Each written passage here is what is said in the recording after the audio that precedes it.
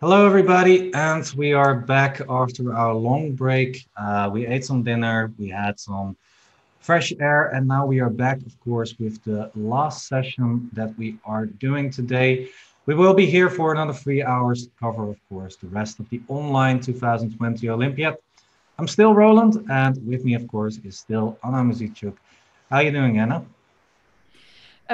Great. Hello, everyone. Welcome. Good morning to our American viewers. I'm Grandmaster Anna Mazichuk here today with Grandmaster Roland Pruisers. We are commentating on Division 2 of FIDE Online Chess Olympiad, and we are starting with the last round in Pool D.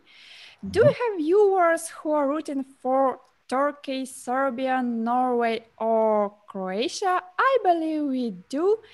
These teams have the best chances to qualify to the top division. Turkey, Norway will be the clutch match in the last round.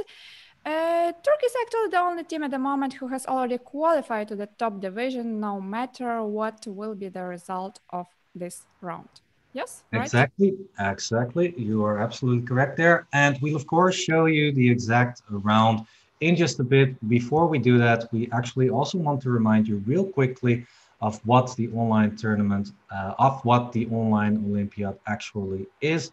So yeah, it's a really big event with 163 teams and over 1,500 players from really all around the world participating. There are countries participating that I haven't even heard of and that I actually had to look up. That's why the joke Geography Master instead of Grandmaster was added to my name.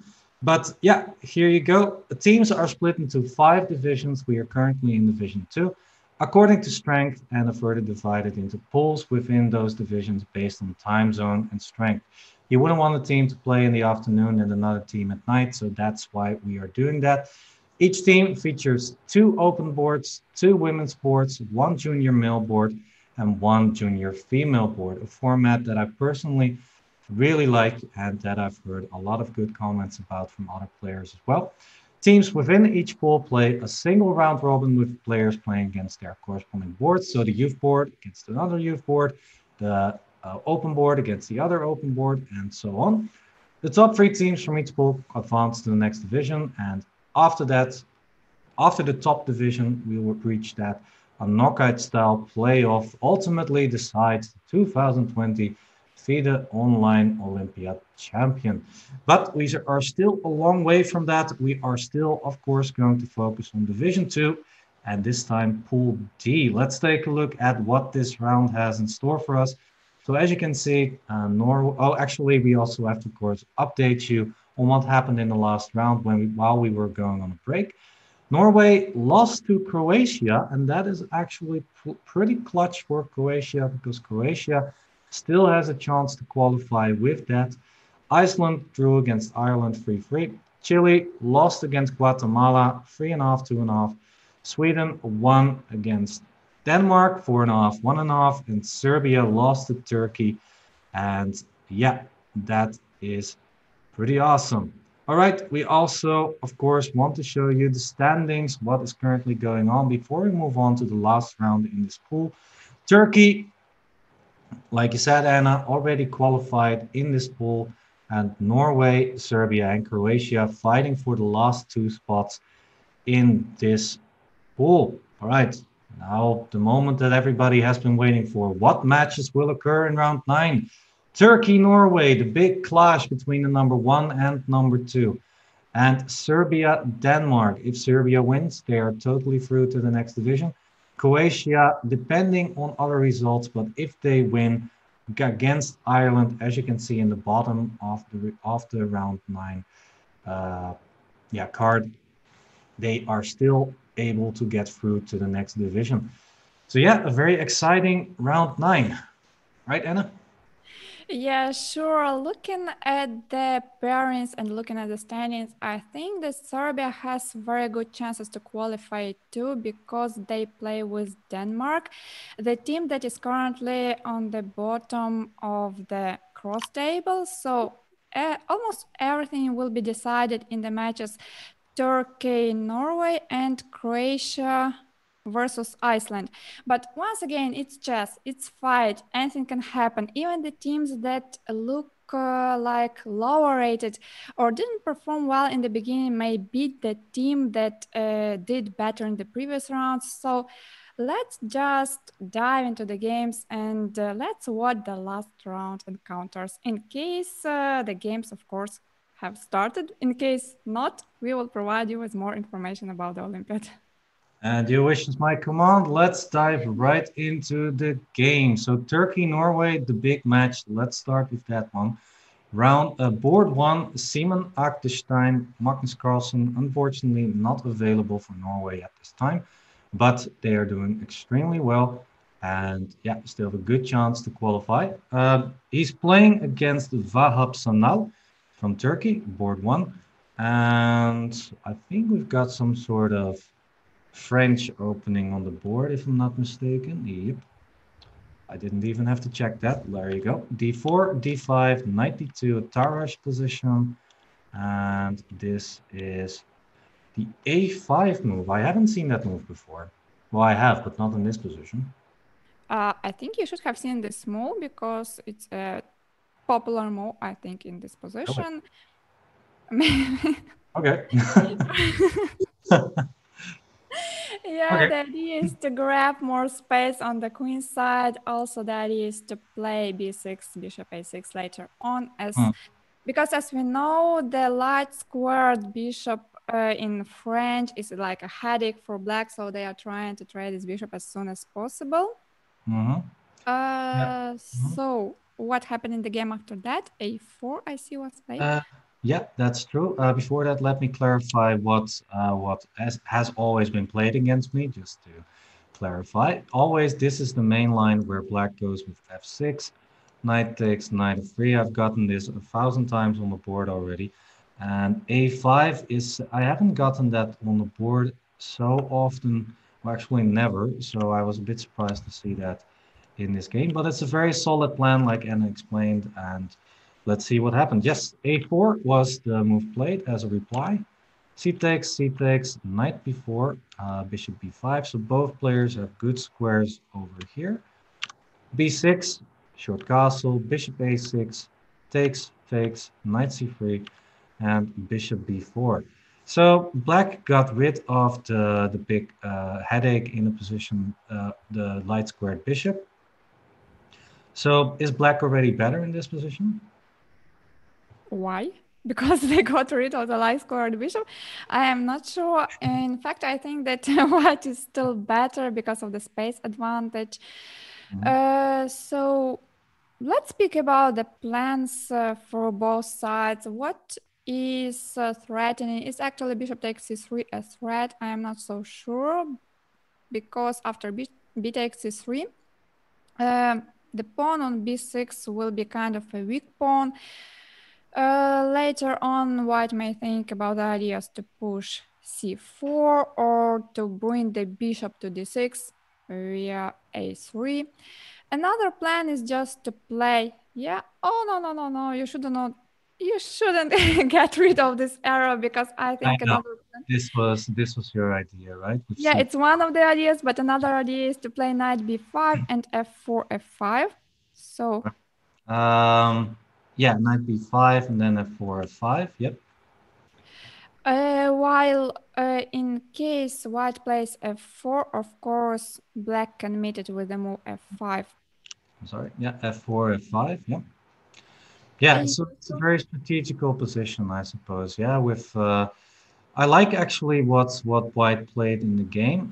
This is a move that you see very often, which is the move queen g4, trying to attack the pawn on g7, and something like knight f3, bishop h6 could maybe be very annoying for black at some point. So yeah, knight f3, f5, a move you mentioned. Yeah, sometimes a very good blockading move because it stops after e takes, queen takes, it stops the bishop h6 maneuver here.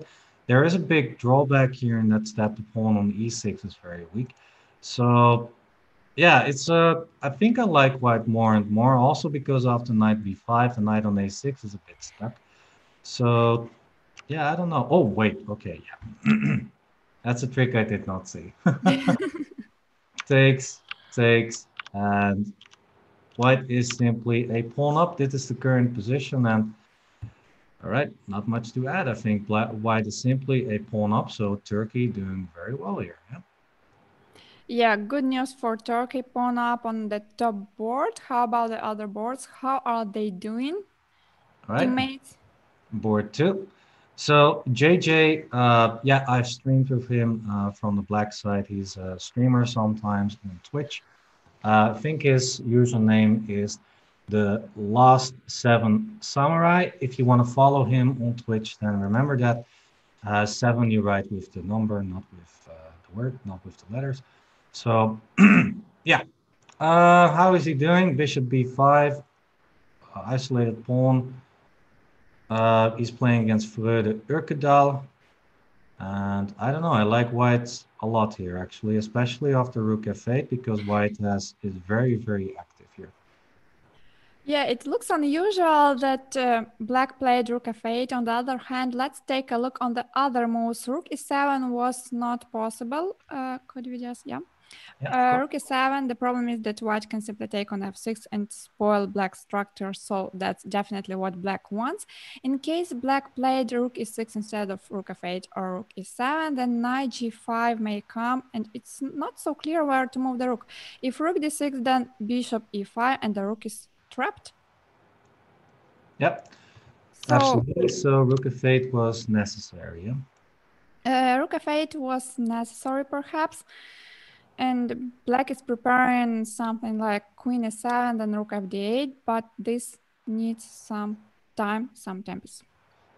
Yeah, indeed. And I like how white played here because I think white is more or less playing against the queen e7 idea because white then has knight f5 ideas trying to undermine the queen and maybe try something on the king side with queen f3 and trying to attack the g7 pawn. I don't know. I think something went quite wrong for black somewhere. But yeah, we'll see if he can manage to uh, get back. And by the way, JJ, as I call him, Samil Khan Ali Marandi, actually doesn't have a 2757 rating, everybody. He has a rating around mine, like 2560. So yeah, just keep in mind that these are the Chess.com ratings and not the official FIDE ratings. So before you are going to shout, "Wow, what a good player! He's one of the best players in the world."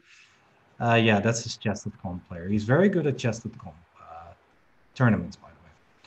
All right, so G6 on the board, stopping knight f5. So that means queen e7 might be on the board, but weakening this diagonal that is maybe going to hurt in the long run. Yeah, some ideas like queen f3 are coming to my mind, trying to put more pressure on the knight, on the f6 knight. And I even thought about some sacrifices like queen f3, let's say queen e7, and maybe something like knight f5. Maybe that works, maybe not. Actually, that might work indeed. Okay, black does have some ideas. So the idea is that you attack the knight with also the h7 pawn, but I think black still has, I guess d4 has to be played, yeah? Still not clear. Oh, wait. Maybe b4, maybe e takes d4, yes. What about this? Knight e4, yeah. Knight e4, queen g4, queen g5. And This is takes, the way. queen takes, queen g5, queen g6. Yes. Yeah. Doesn't work, unfortunately. But it's on these ideas are definitely always in the position. Sometimes a move like this is also possible, or maybe first queen f4, queen h6, for example. So yeah, while white does not have any weaknesses, while black has a bunch. So this should be very good for white. Let's move on to the next game, shall we? Let's see. Of Board course, yeah. Sheila versus Ekaterina Talek. I think Ekaterina scoring as one of the best players in this whole pool, I think. So, yeah. Queen Yes, I a6. believe we saw her with almost 100% score, or maybe even with 100% score. She's really doing very well in this tournament.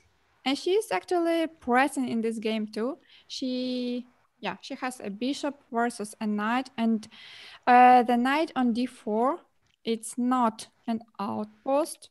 D4 is not an Ah, outpost because we may play e3 later on. Let's say we just take on f6 and play e3 on the next move. And I believe white is better because white's king is safer. White's bishop will be more dangerous than the knight. This is my estimation. I agree there. Black is very solid still, but I think plan could be something like h4, h5 to try and get some pressure going, maybe even connected with king g2 and rook h1. So that could be a potential plan, but yeah, black is extremely solid. There's no breakthrough yet. But yeah, I agree. I do think that white is a lot better. I like the pawn structure also, where white can take some action with the rook on, maybe with ideas like f4, e4, and e5 at some point. And also the rook on c7 looks a bit awkward like this. It wants to be probably on f8, but that takes a while for the rook to get there. So yeah, I agree. I think this looks very good. I like the move f5, just in general, not necessarily in this position, but yep. E takes, rook takes, and then e3 is actually on the board. So yeah, let's see how the next game is going. So we are more or less focusing on this match, everybody, because it's the number one versus number two in the standings. So that is Norway versus Turkey. Norway might need actually to win this game in order to qualify for the next round. So that is why we are going to watch this one, at least for now. So position 4, game 4, we've got Batul Kamerayudis against Olga Dolchikova. Who's better and why? Look kind of equal. More or less, yeah.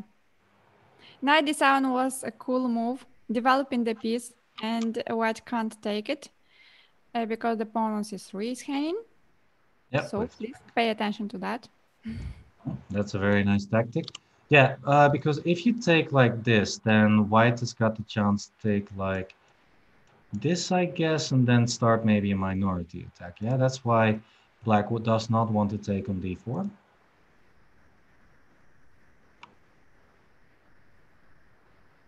Yeah, I agree.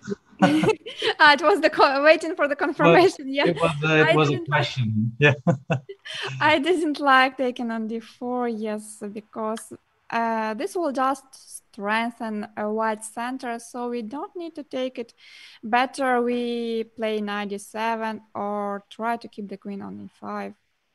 Yeah, knight d7 is just a cool move. I agree. Yes. So yeah, that is this game. Let's move on to board 5. I'm trying to find the more exciting games where is already something going on. Well, I asked for it, and here you go.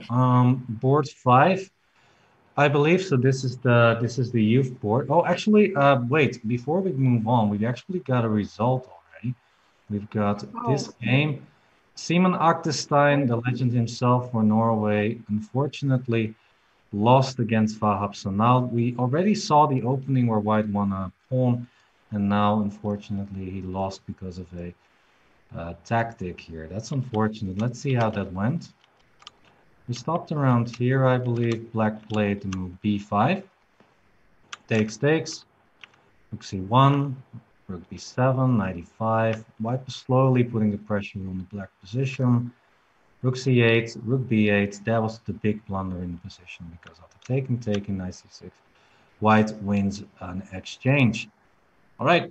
So yeah, that was unfortunately for Simon Aktestein. So far, Turkey doing very well.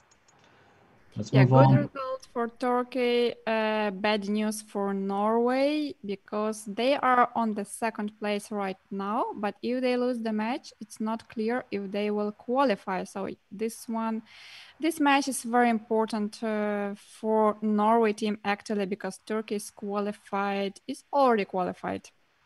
Yep, exactly. Okay, so here we've got an interesting Caro-Kann opening. Let's take a look at how this happened.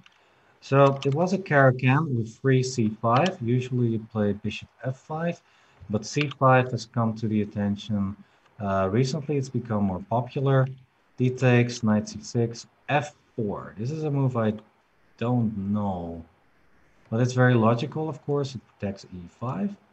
Now black can win back the pawn like this, but I don't think he chose to do that. He instead went for development, and after c3, the pawn is maybe ready for defending. e6, bishop e3, also good. h5, knight 3, knight 6.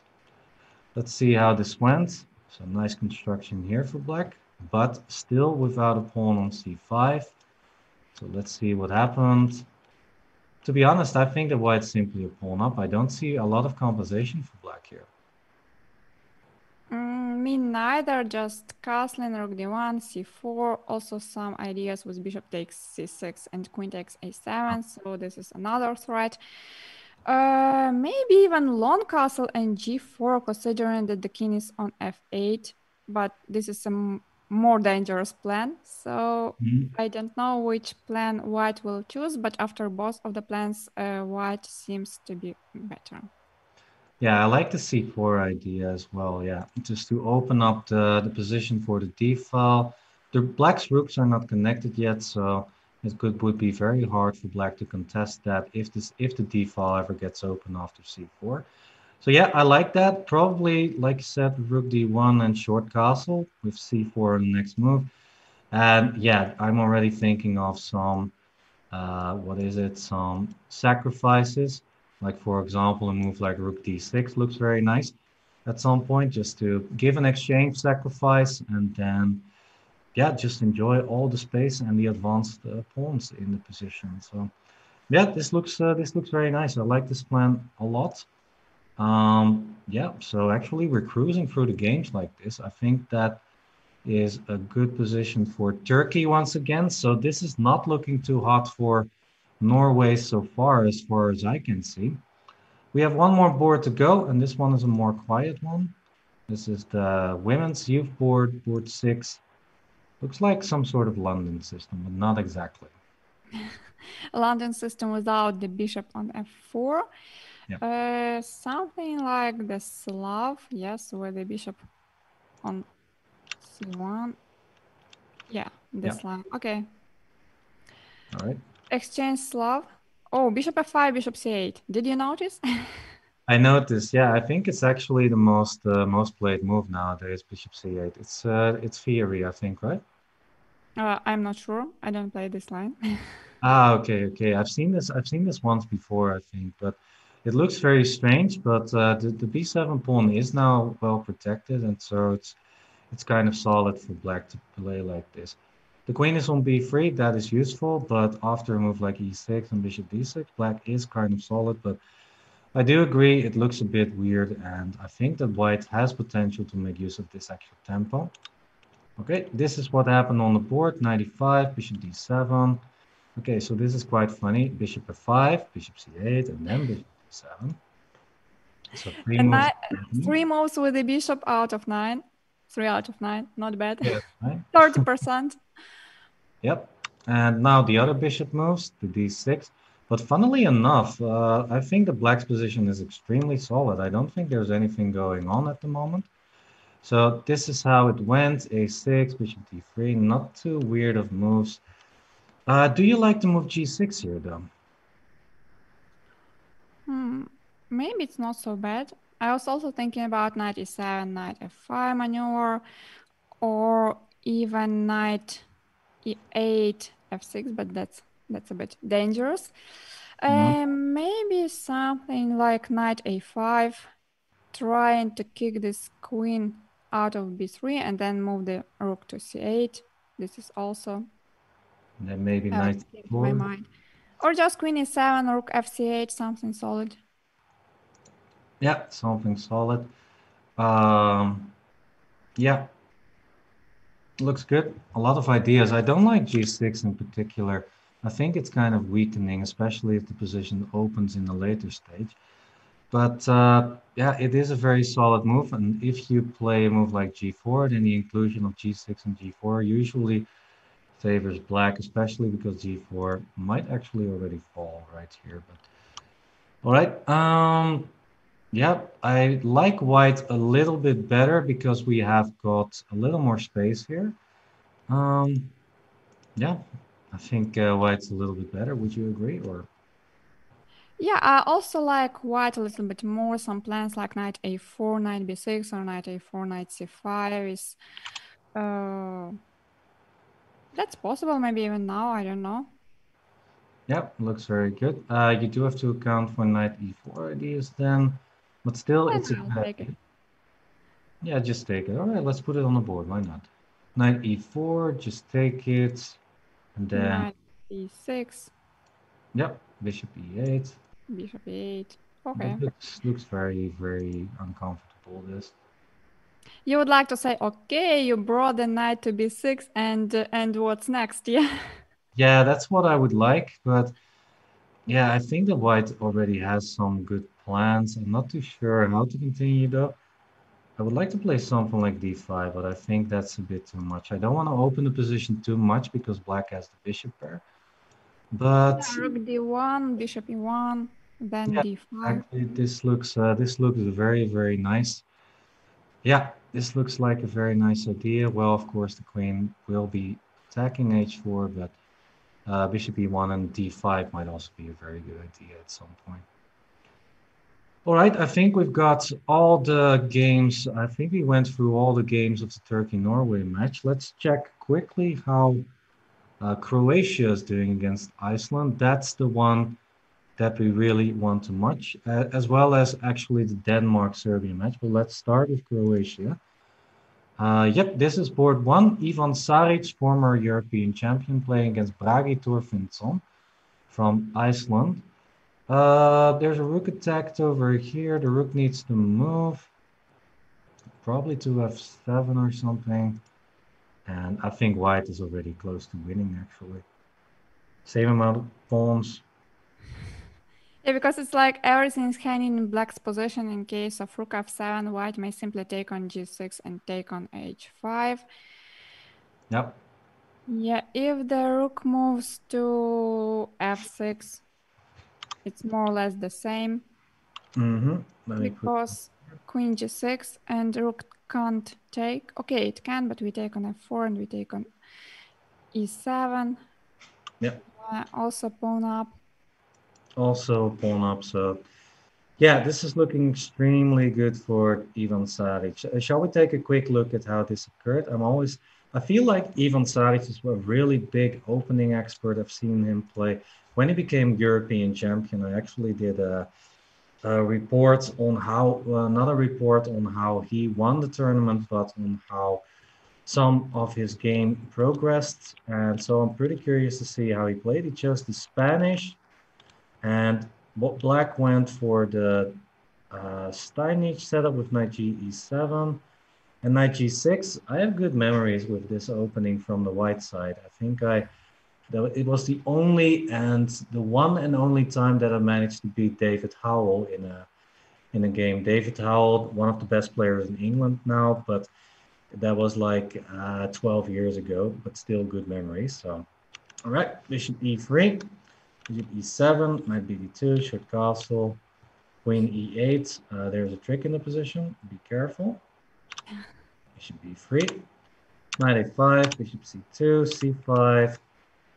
Yeah, it just looked a little bit better for white. More space, no actions yet on the queen side. And knight came to b6, also very nice. f5 on the board, very, very nice. But white was already very well advanced on the queen side. And now after taking knight d2, white was in total control. Yeah, usually you want to get some activity on the king side with black, but there's nothing going on at the moment. And the knight looks perfect on e4. And this is the current position. No, not yet. Wait, I scooped ahead a little bit. Well, Yeah, actually, this is actually what came on the board. So queen b1, rook g5, and this is on the board, rook a8. just pointing that the knight on b7 is trapped. Yeah, black has to take, I think, and after knight takes, the knight is trapped on b7 because of the knight, yeah, rook e8. All right, this looks over actually. Very nice game, very straightforward von Ivan Saric as far as I can see. Yeah, and perfect opening execution as well, also as far as I can see. All right, moving on. Next game. Boy, there are two knights on the rim. Actually, three knights on the rim. What do you think? First thoughts? This is something crazy. Yeah, right. I don't know even what's going on. But knight from h3 can at least move to f4, while the knights on a3 and a4, I'm not sure about their future. And Yeah. we also got a request in the chat from Irrelevant Llama to see Blagojevic board from Serbia. All right. Yeah, we will try to cover this game. Thanks Let's take a look. for your Board. requests. All right, let's take a look. So that is board 3, I guess, or which board is that exactly? Well, let's scoot over anyways to that match because that match is a big one. Because also Serbia needs to win, I think, in order to qualify for the next division. So it's a good way to move there as well. Which one? Blagojevic is board number 4, as I understand.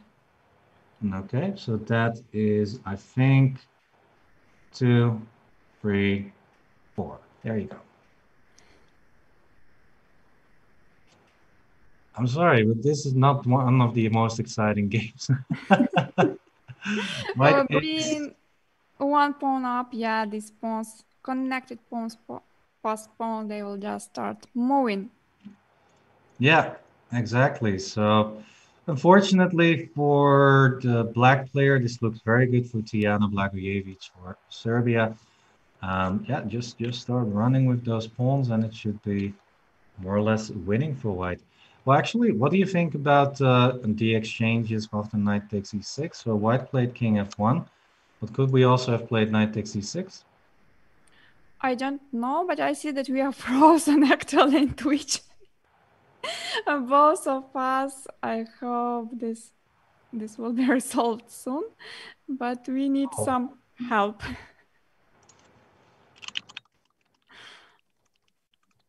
All right. So we are frozen on Twitch, it seems. I don't think it's my internet connection this time, so I'm a little bit relieved with that. Yeah, I actually think we're still good. I actually think we're still good, Anna. Yeah, now it's okay. Now it's okay. Okay. Yeah, we had enough of technical issues, so yeah, let's just continue without them. You scared me. I was already trying to talk with the producer, like what's going on, but hey, never mind. We are good. Okay, never mind. All good. Thumbs up from our producer in his studio as well. So yeah, knight takes e6, f takes. Yeah, okay, let's continue. So my question was, knight takes e6. Was that a good exchange of pieces? What do you think? Just a second. Yes, it's good. All right, moving on to the next game. Moving on, yes. Right, yeah. So looking good for Serbia. This looks like a clear win.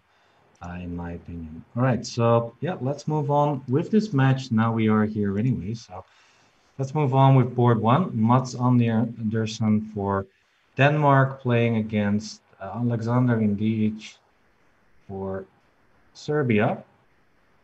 Looks good for white at first glance. Good bishop, good knights, but I prefer the bishop slightly in an open position like this. And also white has the rook file over here. Temporarily a pawn up, by the way. Yeah, by the way, king takes up. 5. 2 pawns? We were 2 pawns up, but after, yeah. You are correct. White is actually 2 pawns up, my mistake. So b4. So actually, if 2 pawns up, then white looks very, very good, yeah. They looked good, but with 2 pawns up, they look even better. Yeah, absolutely. So B3, important move. I was considering a move like rook c5, but that might be very, very dangerous after rook f1, king h2, rook f2. Winning the pawn on b2 and checking. So now this pawn might become very dangerous for white. So that is why white played the move b3 here. King takes e5. Okay, there you go. One pawn up. You predicted that, yeah. Given the b2 pawn was not advisable, I agree. B3 was a normal move. But yes, white is a pawn up at the moment, but the knight on e3 is quite strong, so it's not so easy to convert this game, to convert this advantage for white. I think so too. I'm trying to find some mating attacks for black, maybe. But yeah, for example, if you check king h3, rook f1, you're not even threatening mate because of the bishop on e4. So yeah, the bishop is ruling the world in this game. Very nice one. Not bishop f3, of course. Mouse slip, my bad. So rook b5. Maybe this just wins another pawn for white. Yeah, I don't see how black can play knight c2 actually. But then rook b7 attacking the other pawn. I think that white is clearly winning actually, more or less. Winning. Maybe, yeah. At All right. least much better for white. Not sure about winning already, but Yeah, a but a lot very better. pleasant position. Yeah, let's leave it at that. Moving on to the next game. Schoenberg Hansen versus Ivan Ivanisevic. This looks funny. White is an exchange up, but this pawn is very, very dangerous. Oh, actually, it's already a promotion. Knight takes c1, and okay, white is now material up. It seems like black is now material up. It seems like black is just very, very good here. I'm trying to find a way to win this pawn as black. Maybe just knight e2 check and knight c3 or some. Then rook d6 will come. But I agree it's important to keep these two pawns on the board. A4 and b6 for black. For white, white would prefer to trade his pawns and to trade one pair of rook and then just stay solid. We have seen some similar Yeah, position today. But in this game, black simply won the a4 pawn and now just b5, bishop c4. yeah, b5, bishop c4 looks like a very good suggestion there. Maybe the only idea white has is something like h5, rook b8, rook d8, and try to say, well, maybe he doesn't see it, you know. But yeah, it looks over. I think that of course black should be winning here. So that's a good result for Denmark, bad result for Serbia. Let me see if I already have some clutch results here. We've got here a result between the Philippines. I think this is the fifth board. So this is the youth board. A lot of material down, but rook takes h2 is just made. So point for the Philippines. Let's move over to this one. Ireland versus Chile. Yeah, the results are coming in more and more, so this is a good result for Chile. We've got here a result between Norway and Turkey. It seems like actually Ekaterina Talek unfortunately lost her game against Sheila Bart Stanford. So Norway back on track with a 1-1 score so far, I believe. That's actually surprising because the last time we saw Ekaterina at Alex's position, she had a pleasant edge, but then something got out of control, most probably, yeah, and she lost the game. So it's 1-1. What's happening in the other on the other boards of this match? This is like the very important match of this round. And let's take a look at how JJ is doing. With the black pieces here, seems to be not able to make some sort of mating net on the king on h2, and white is 2 pawns up. So this looks winning for white somehow. And it's Actually, watch to move. white to move, maybe a second pawn, but after bishop d3, I guess just rook a6 and then start running with your pawns. I don't know. Looks very good for Rook a6, maybe then rook No. Rook a2, king g2. No. The Yeah, knight on d4 is perfectly placed. It's like on the very center of the board, not allowing king f3. Yeah, restricting the bishop also. everything, yeah. So in the other position, we had a good bishop on e4 and a good knight on e3, and then the bishop was dominating, but in this case, the knight is dominating over the bishop. That's kind of funny to see. Okay, so I'm wondering how the game progressed. So b6 played, rook takes, and probably knight c6. Yeah, I was thinking this might work, but I'm not 100% sure. Rook a2, Mhm. trying to create some perpetual. Yeah, rook f6, I suppose. Ah, but then And you've got now rook b2. b2. Yeah. Uh-huh. Uh-huh, uh-huh, uh-huh. Still fighting?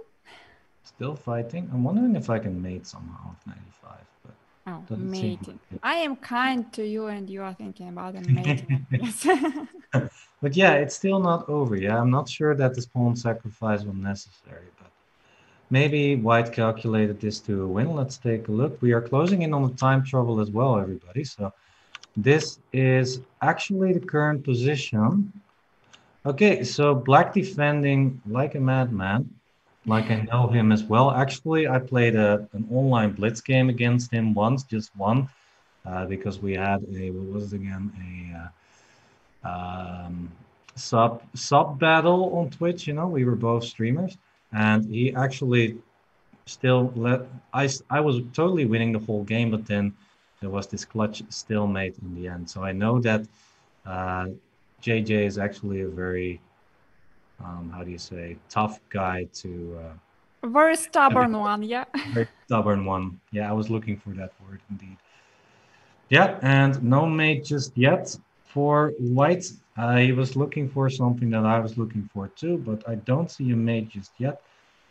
Just, yeah, he's just moving around with his knight and hoping for some mate somewhere. Rook f1, we already seen this position. I think we've got this on the board already once, yeah. I Yeah, would so play rook something f1. like rook b5 or rook f1, king g2. I don't know. Looks winning for white, but it's not exactly clear how, yeah?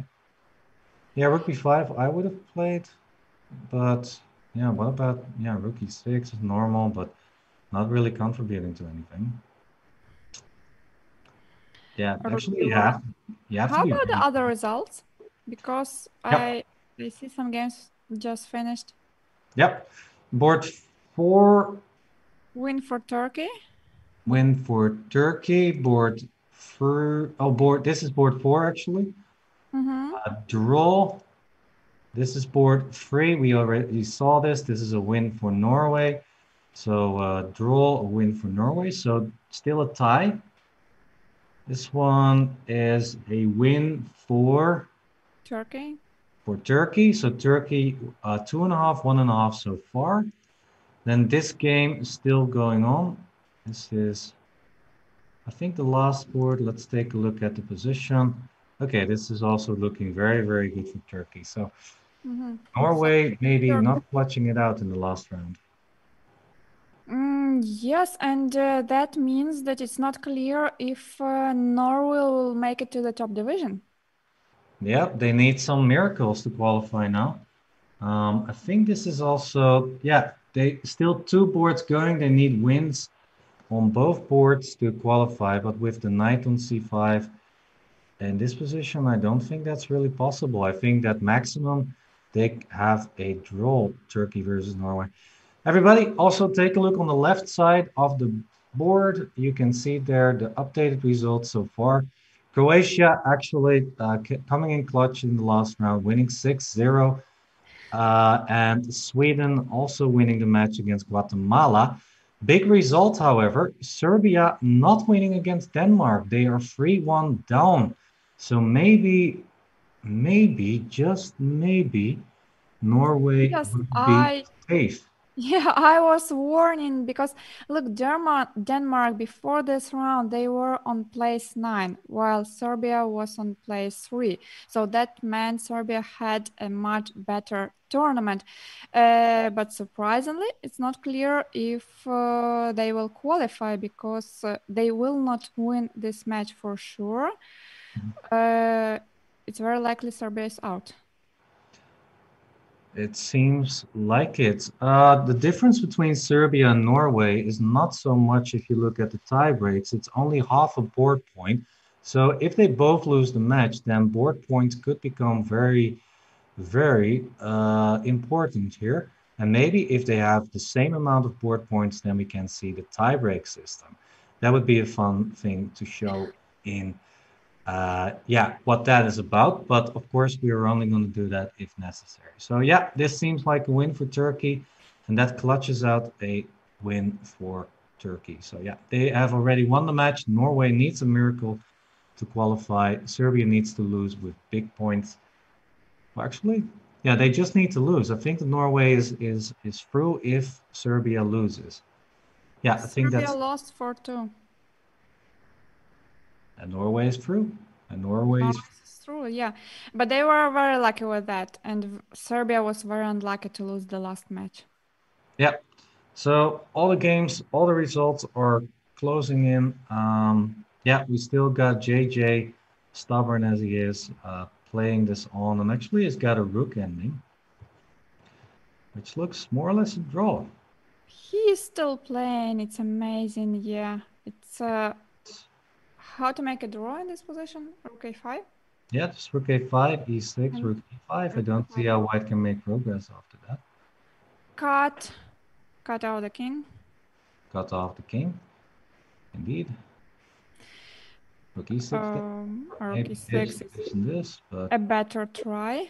you know, I'm gonna do it. I'm gonna do it. You're probably gonna see, you're gonna probably gonna do this against me, but I'm gonna show it. Don't play king f5 because then it's a mate, everybody. Let's not hope that is not gonna be on the board. But of course, I like this line, and I hope that won't happen.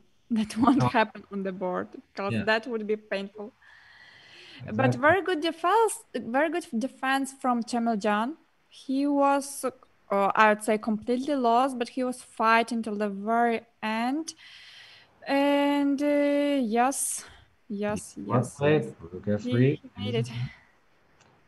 G3 played though. Okay, I would have taken the pawn, but I don't care. Okay. King e2. Maybe he wants to play for a win. He isn't a big player, I know that as well. But King g4, Rook f8, g2 looks very good for. Well, actually, White needs to be careful. Okay, G, e6, e7. White is out of danger, I think. yeah, the king needs to just go to d3. That's true. G2, Rook g8 looks normal. Looks okay. Actually, oh. Yeah, looks like a draw. Looks like a simple draw. This is the last game, yeah? The last game of this Yeah, round, the last game of this pool, and we will get the results. And it will become completely clear which teams qualify to the top division. yep. Just a few minutes. Just a few minutes. And we'll have official confirmation indeed. So let's see if JJ can clutch this out. And let's see. Yeah. Oh, Hmm. what about taking on G2 and F6 now? Maybe that's winning for white now. Yep. What are they saying again? If you have two pawns on the sixth rank, then it's worth at least a rook, right? Mm-hmm. Yeah. Oh boy, this is looks losing. This looks losing. Oh Yeah. boy. Oh no, he Not didn't many. make it until the very end. Was this half a point important? This may be important for Norway because they are fighting to get qualified. Yeah, Turkey was qualified Oh, anyway. actually, if they only needed a draw, I think, to qualify for the next round. Yeah, so winning here is extra special. I think a draw was just was good enough, but hey, why not win if you have a winning position? Yeah, why not just play on and win and make it more clear for everybody? Yeah, so congratulations to Norway, but also to Turkey, of course. Turkey winning the match. That wasn't even necessary, but they did it anyhow. And the third team, I think, is Croatia. Yeah, Croatia also Croatia. qualifying for the next division with a 6-0. Croatia overtaking Norway, so Croatia is on place 2, and Norway made it. Norway made it with 13 points. Serbia also on 13 points, and with a painful loss in the last round, they are not qualified. Unfortunately for That's it. them, well, we have to commend them, of course, for their play. They played very well, very close, and they made it very exciting for us to watch this pool, of course. So, yeah, wow, another pool down. This weekend is coming to a close like this. Pool D also finished.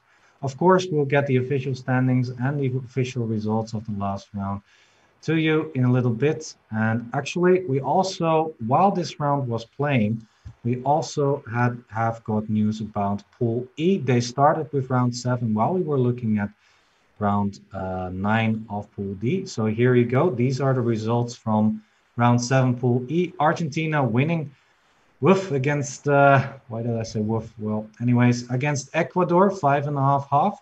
Colombia winning against Mexico. Ecuador was actually, I think, in third place in that pool, so that they lost against Argentina is not a good result for Ecuador. They're, well, anyways, moving on. Montenegro losing their match against Costa Rica, 2.5, 3.5. Like I said, Colombia winning 5.5 half.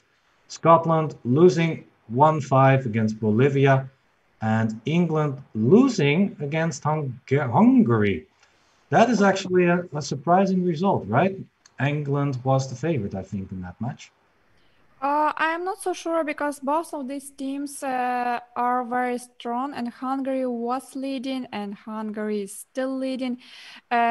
So basically, Hungary, well, most of all, they have already secured the place in the top division. They Mm. have 14 points right now. England is with 12 points, Colombia with 10, and two teams with 8 points, Argentina and Ecuador. Yep. These are the teams that still have chances to qualify, while Mexico, Bolivia, Costa Rica, Montenegro, and Scotland will not make it to the top 3. Yes, and we will show you the standings, of course, after this short break, because once again, we've got a nice surprise for you in store. So we'll go on a very short break and we'll be back with a surprise guest. So don't go anywhere. We'll be back very shortly. See you just in a few minutes. Stay tuned.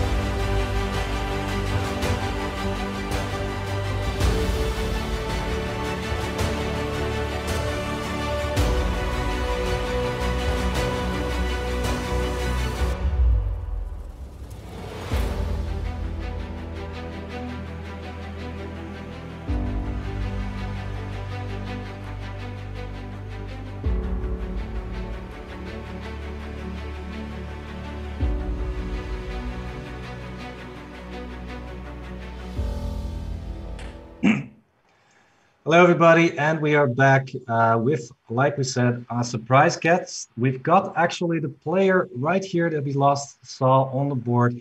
I call him JJ. So, welcome to the broadcast, my man. How are you feeling?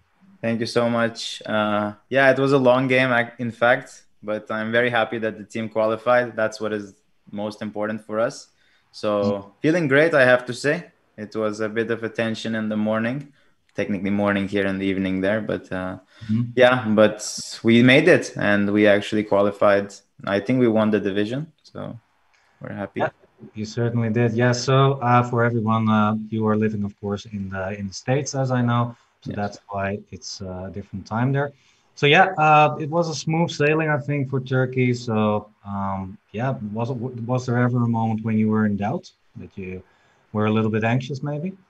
So in the morning we were 6 out of 6, and then the first round of the day playing Sweden. If we would win, I think we would guarantee the spot. Hmm. But we drew the match, and then the next match against Serbia, tough opponents, and of course we were confident, but it would have been easier if we would win in the very first match.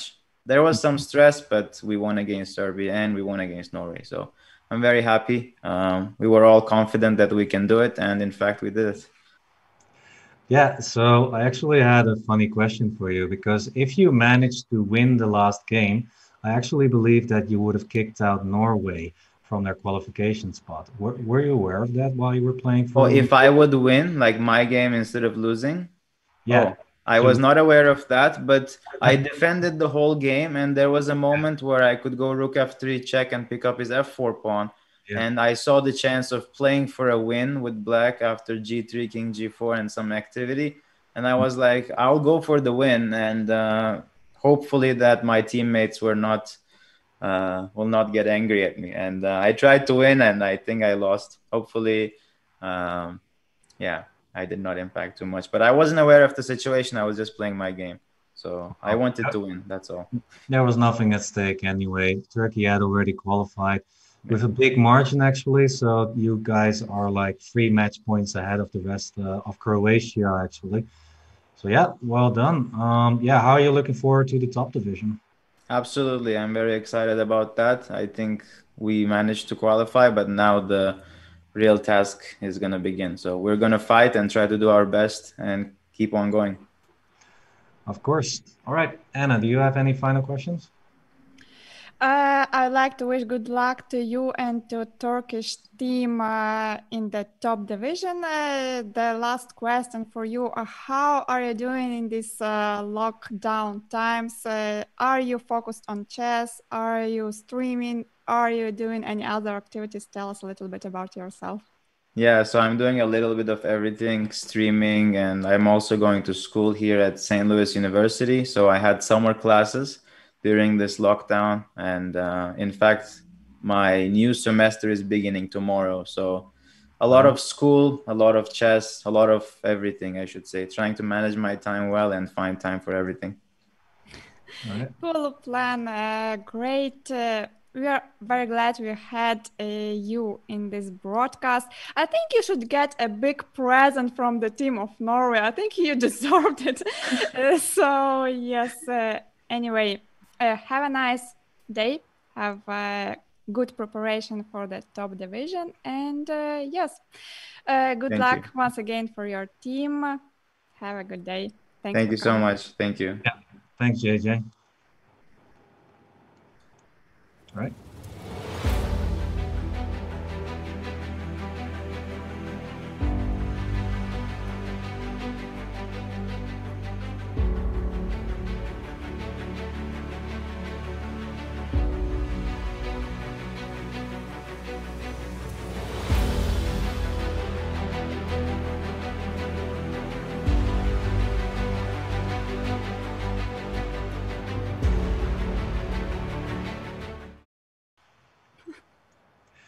Yeah, and we are back. It was a We very are not quick, ready, but we are back. yeah, we were just pushed into the live scene at a very quick pace, but it's fine. Well, we are back, everybody, like we were supposed to. So, of course, just a quick shout out also to JJ. I collaborated with him in one of my Twitch streams. So, just a shout out for him. And his Twitch channel actually is the Last Seven Samurai. So give him a follow. He will probably be streaming very shortly again, like he said. So yeah, take that into account. Follow him right there. And yeah, let's take also a quick look, of course, at the Pool D standings. So like we said, Turkey has been the big winner in this pool, like they actually should have, because they were a big favorite on rating. They have 17 points. Croatia doing very good as well with the second place, and Norway as well coming in clutch on board points with 35.5 board points, and Serbia 34.5 board points. So, like you said, Anna, he deserves a present from Norway, Mr. JJ. And yeah, those are the three teams that are qualified for the next top division. JJ is very excited about that. So we'll see Turkey, Croatia, and Norway back then in the next weekend. All right, that's it for now. We'll have a short break, everyone, and we will, wow, words are hard sometimes. We will be back after the break with, of course, the last pool that we're still going to do, Pool E. Yeah, that's where things are still undecided. So don't go anywhere, stretch your legs, pet the dog. No time for a nap, don't do that. And we'll be back in a few minutes. 2 rounds in Pool E are still to go, and we will be back just in a few minutes, and we will cover all the games of Pool E, which will be actually the last pool for today. Stay tuned. See you soon. See you very, very soon.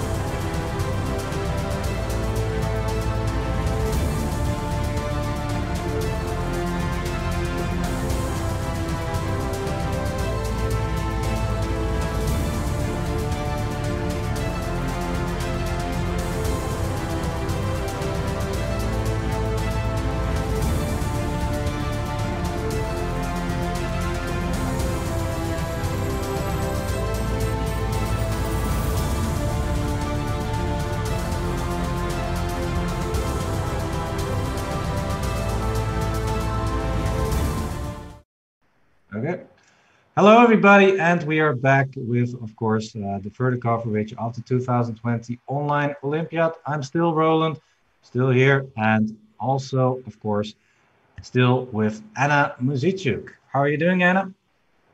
Good, we had a very short break, and I think we are ready to cover the last rounds of Pool E.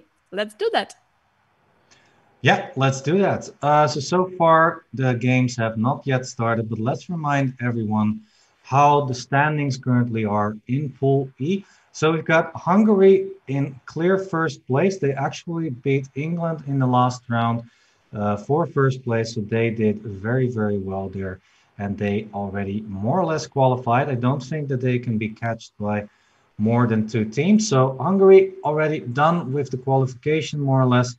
And England and Colombia also looking very good in for the qualification. One other big result was Argentina actually beating Ecuador in the previous round, I believe. And Ecuador therefore dropping back to place 5. And they really have to step it up. Will they qualify for the next round? And actually, we've got a very clutch match coming up in round 8. I was going to say, but round 9, of course, the big match as well. We've got Ecuador versus Hungary. Uh, in round 8, also a big match, by the way. Ecuador is going to have a really, really tough matchup to qualify. Also, clutch Argentina just beat Ecuador to come to 4th place, and they have got a direct clash with Colombia for 3rd place. So everything is still open for the 3rd place. I think that Hungary and England look already more or less safe, but yeah, we still have got a lot of action to go. So let's see what is happening there. Let me find the games. Yes, I would say that no team is actually safe because if our viewers may remember before the beginning, in the beginning of the previous stream, I was saying like Serbia is most likely qualified because they had to play versus Denmark, and Denmark didn't do actually very well. But Denmark beat Serbia, and in the end, Serbia got out, what was very surprising. So I wouldn't say any team is actually, secured. Maybe Hungary, yeah. Hungary has very good chances to qualify, but this is the only team. Really, really, really, really, really good chances to qualify. They won all their matches so far, and 14 match points, as we could have seen in the other pools, I think was already enough always to qualify for the next division. But yeah, nothing is certain yet for the rest of the teams. England still might not qualify if things go horribly wrong there. So we will, yeah, just keep an eye, of course, on every result there. Yeah, take a look at the left side. No, that's the right side. The left side of the board to find the results updated. We'll try to update them as soon as we can so that you can see how your team is doing. All right, so let's dive into the games. I'm trying to find the big match here. So that would be Ecuador versus Hungary or Argentina versus Colombia. I think Argentina versus Colombia has my preference to look first into, but I need to find all the games first. Right, this is one, I think. Yeah, this is one, but let me find board 1 first. Here it is, Alan Pichot Yeah. on the first board. I believe it's the first board for Argentina. Exactement. All right. So this is an interesting opening. I think we had a lot of French openings today, actually. That's kind of interesting.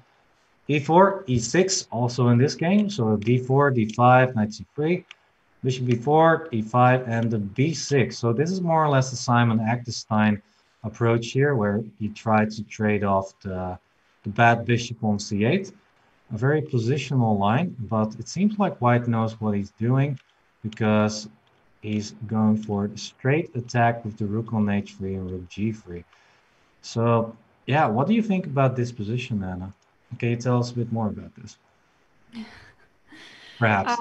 I am an E4 player myself. I don't play exactly this line when black plays for small b6.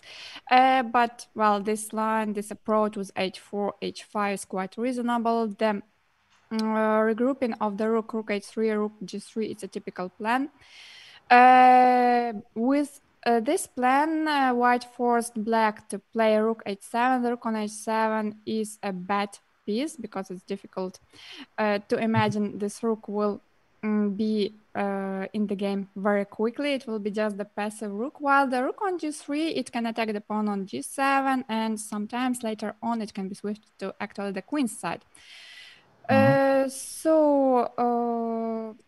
The good news for black is that black has already played bishop a6, trying to trade this bishop. We have already spoken about this bishop before. It's very important for black to get rid of it, so that there is also no bishop d3, because just imagine the bishop still stays on c8. White would have just played bishop d3 and just attacking the rook, and that would be all over for black. But with the bishop on a6, the game is still on.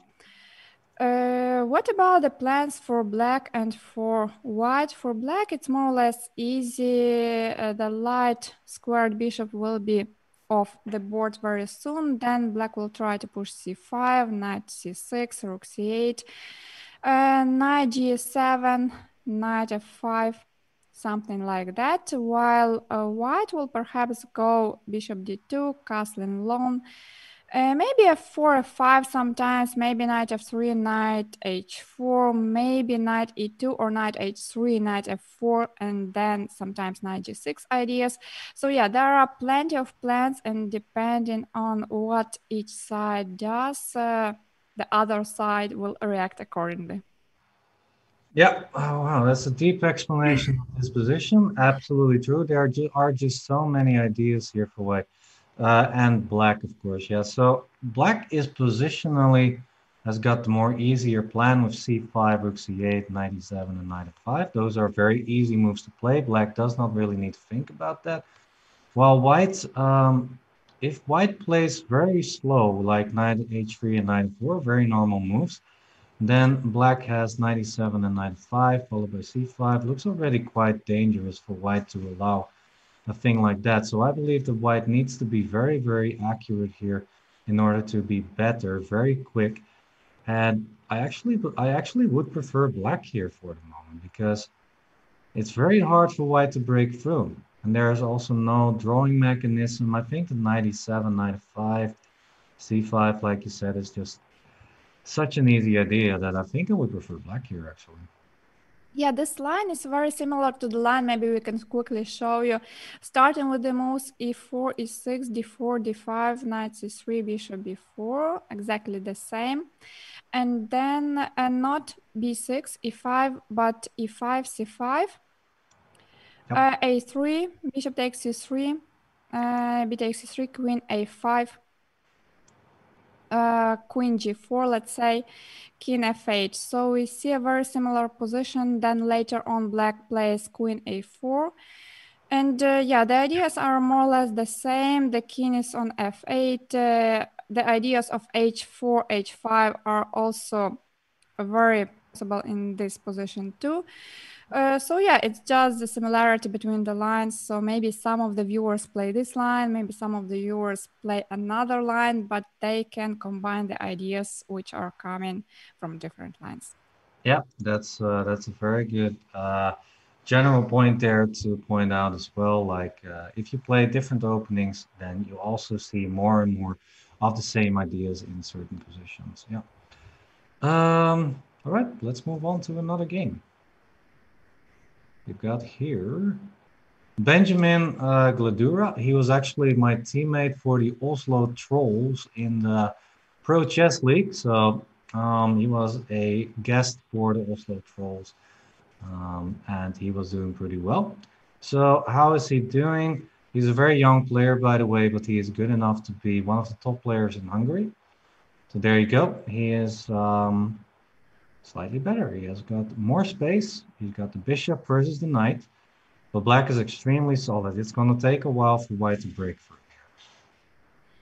Yes, I agree. It's also the question with which piece it's better to recapture. I'm not so sure. Yeah, will it be door number 1, c takes d5? Will it be door number 2, bishop takes d5? Or will it be door number 3, queen takes d5? Which door will you take? And where it will lead to, nobody knows, yeah? Yeah, I would personally, I think I would go for, I don't know, I don't like this b5 move, so maybe I would go for door number 1, c takes d5. The plan is also quite easy after this because you're just gonna slowly try and start pushing the pawns. Although on the other hand, you do need to be a bit careful about trading off too many pieces. For example, after queen d4, black might at some point try to take. Um, it's not possible right now, I believe. But at some point, black might try to start and trade off everything on the board. And then black is more or less okay. It doesn't work in this position because of f4. But yeah, after queen d4, let's say black plays a move like king g8. On the next move, black would try and trade off everything, and then it's more or less okay for black. Yes, I agree that black should trade the rooks because this will give black more space. While white's idea maybe sometimes to play bishop h3 and actually not allow to... Okay, allowing one rook trade, but not allowing the next one. Yeah, that's a very nice move to show. Yeah, bishop h3 to take the c file for white. So yeah, I think white is just slightly better. C takes d5, door number 1 is not the only good move. I think also bishop takes d5, door number 3 also be pretty good. I don't know because the bishop has a nice diagonal like this, and a move like b5, what I was afraid of, might actually not be the biggest worry for white because first of all the knight is still there, and this bishop is going to be a beast over this diagonal. So yeah, maybe in hindsight, door number 3 or door number 2 would have been best. But okay, let's move on to board number 3. Yeah, we Yeah. are going very quickly. Yeah, the board number 3. Petra Pap versus Marta Fierro. Marta Fierro was earlier also in a broadcast with us. She was one of the highest scores players in this pool. And let's see if she can clutch out this game as well. Very difficult to assess this position. What are your first thoughts on it? White is 2 pawns up, but the queen is on b7. The bishops are still on f1 and c1. The king is still in the center. And that means black has some counterplay, but black has to play very quickly. Something like rook e8 is coming to my mind, threatening bishop d5. Or some sacrifices. I'm not sure bishop d4 works. I even think it doesn't work because bishop d4, knight d4, knight c5 will be met just with queen b4. Yeah, so this does not work, but please check these ideas because sometimes it works. What else? So rook e8 or just some retreat like bishop b6. I don't know, but b2, I suppose. but maybe let's start with some active options like rook e8 because I strongly believe black should play active. For example, after bishop e2, we may actually try bishop c4. Or something like bishop c4, d takes c5, knight c5, then the knight is coming to d3, and it's very dangerous. Yeah, already a very nice idea, nice piece sacrifice there. So if I don't fall for the knight fork, but for example go to c6, oh actually the queen is trapped after rook c8. Yeah. You're a bit surprised, but yeah, the queen is trapped. I thought it was, yeah, I thought the queen, okay, I did not expect that one. I thought that we were playing for the mate over here, but we were just trying to grab the queen actually. Yeah, I started talking about the mate, but suddenly the queen is trapped. Yeah, I mean, there's probably also another idea for black somehow. Bishop takes e2, knight takes, maybe something like knight 3 actually, and then yeah, And let's then just knight e5, or yeah, just to show our viewers the ideas like knight e5, for example, knight e5 can't be taken because of the mate on d1.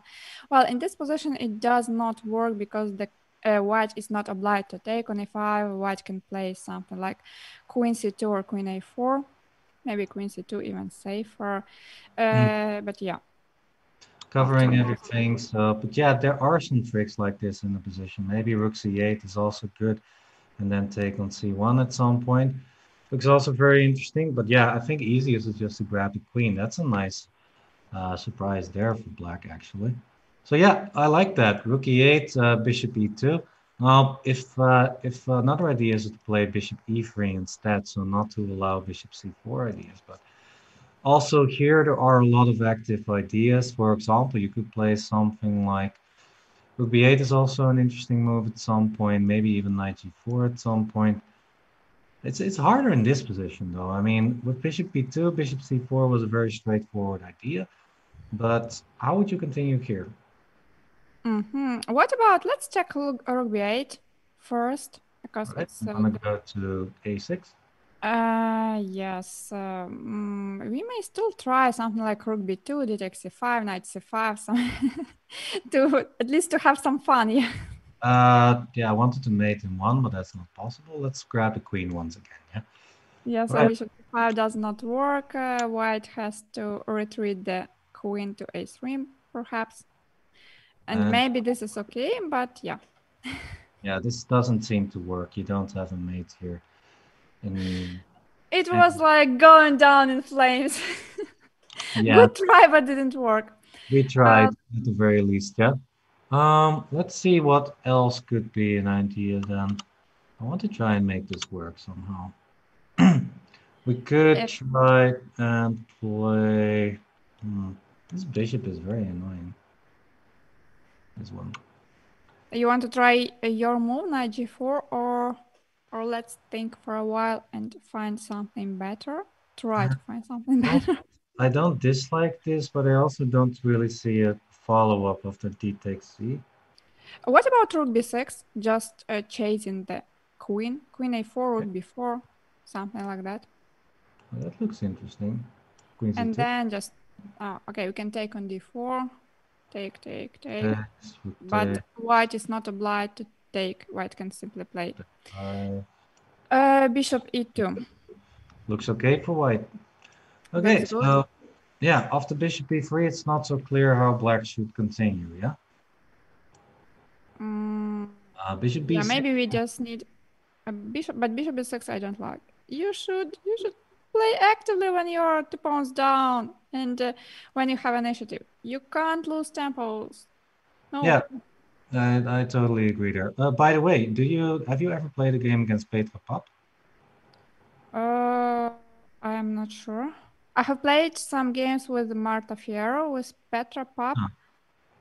All I right. played with many other girls from Hungarian team. I played many games with Gara sisters, with Juan Tranchan, with Ildiko model. Yeah, but I don't remember any games versus Petra Pap. All right. Well, I gave it a shot. Let's see. Next game, we've got here Carla Heredia versus Anita Gara. All right, f6 on the board.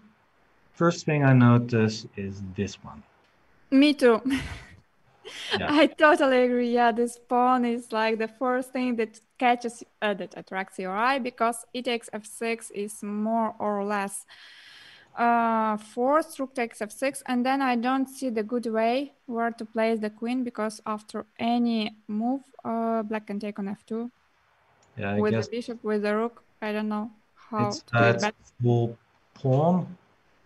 It's a full pawn. Yeah, this is simply looking amazing for black. Just rook a f8. Just try maybe bishop c6 or knight c6. Maybe even e5 at some point. Or maybe the most solid way. Sorry? I brought you to the sacrifice mood. To the what?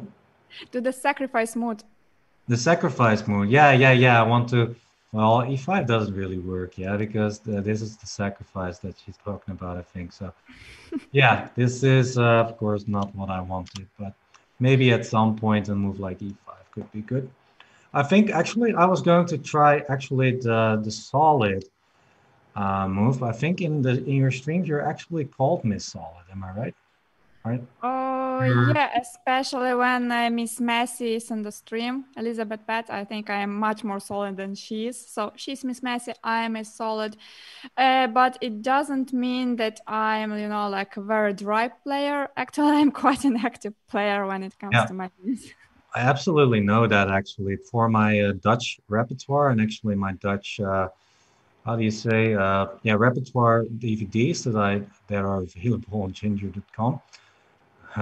Check it out, everybody. I also checked a lot of your games, and you're really, really active. Yeah, you always try to go for the mate and push your pawns and play the most aggressive line sometimes. So yeah, Miss Solid. I was a bit surprised when I saw that actually, but yeah. So my link to the Miss Solid thing was I was actually going to try and play very solid here with Queen D4, just straight off the queens, and say, yep, black is a pawn up.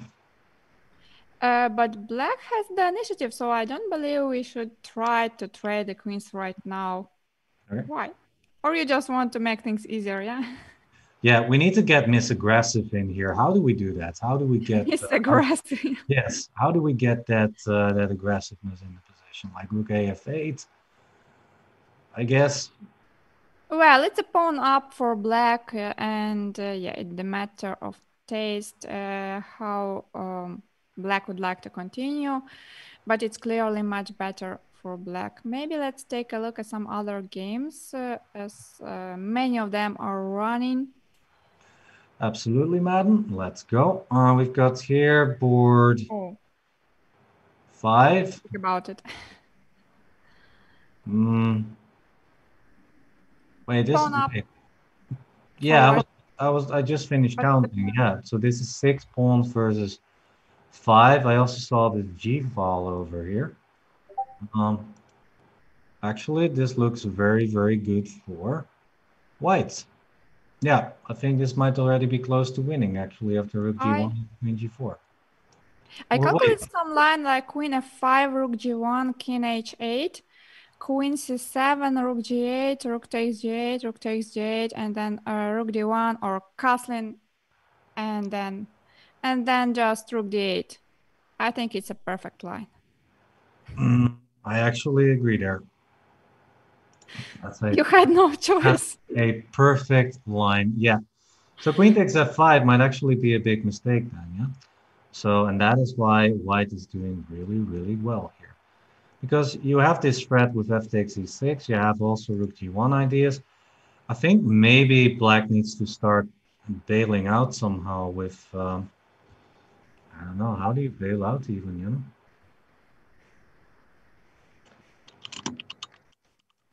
Do you have an idea maybe?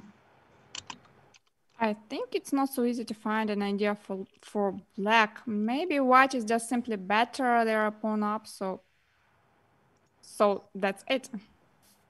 Yeah. All right, that's it. Let's move on to board number 6. That almost rhymed. Not exactly.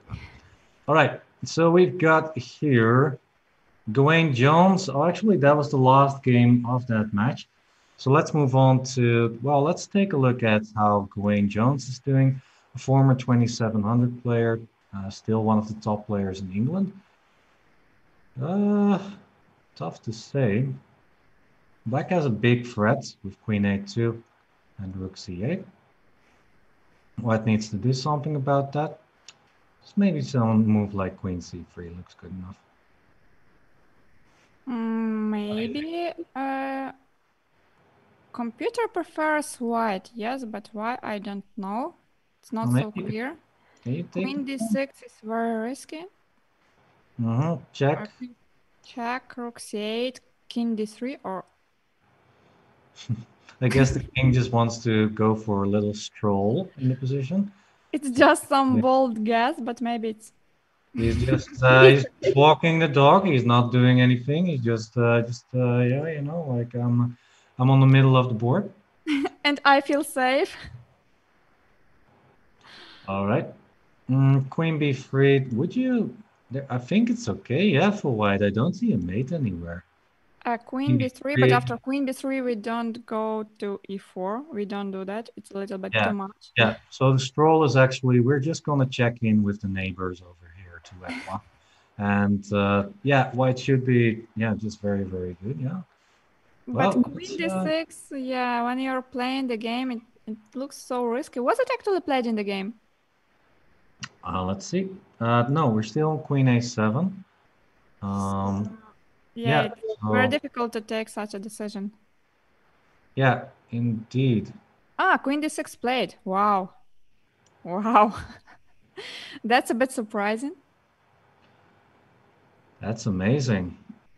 That's amazing. I want to stick here for a little while, actually to see if the king is gonna go to the neighbors like this. But yeah, otherwise black probably has got some bailout moves, like for example, a move like I don't know. Well, first of all, I would get the queen over here, I think, and then maybe just try and play something like rook e8 or something. But queen d2, why not king d3? Because now black can simply take a pawn. Yeah. You don't want to lose your family. I mean, if you check in with the neighbors, then you need to make sure that your family is okay. Oh, poor pawn. Okay. Yeah, I guess it's yeah, maybe the pawn is not even important because yeah, even in the rook ending, actually maybe the pawn would have been gone anyhow because if you go here, queen b3, king, and then black can take the pawn anyway. This But does maybe look it's like better a slightly to, better position. yeah, the king on e2 is safer than the king on d2. So king d3 and king e2 route looks safer to my Yeah, eye. to my eye too. I totally agree there. So king d2 on the board, pawn taken, king e1, and actually now this is an extra option. No, it's not. Scratch that. But Queen f6, queen e6, yeah, or exactly. queen e5, queen e6. Yeah. Yeah, let's grab another pawn, yeah. And you win the rook. Not the best idea. Mm-hmm. All right. Yep. All right. So interesting position. It looks to me like this is the current position. Black needs to be careful about this queen of six check. If black does that, then probably black is okay. For example, a move like e4 would be okay, I think, yeah. But then h takes, oh, it's very complicated. It's not so easy. Maybe just queen c3 and then try to trade queens or something. Yeah, it's like the big question whose king is actually safer, the king on h8 or the king on e1. Looks like, strangely enough, the king on e1, because this is a big threat. Yeah. Well, this was an interesting game. We've got actually a result. So this was, yeah, the Hungary, let's see, Ecuador match. I get a little bit confused by the flags sometimes. They looks very alike.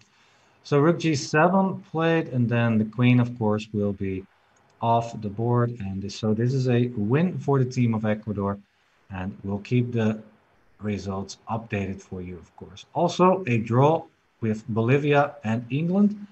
That's this game, I think. So that is a women's board. And also here, there's a result.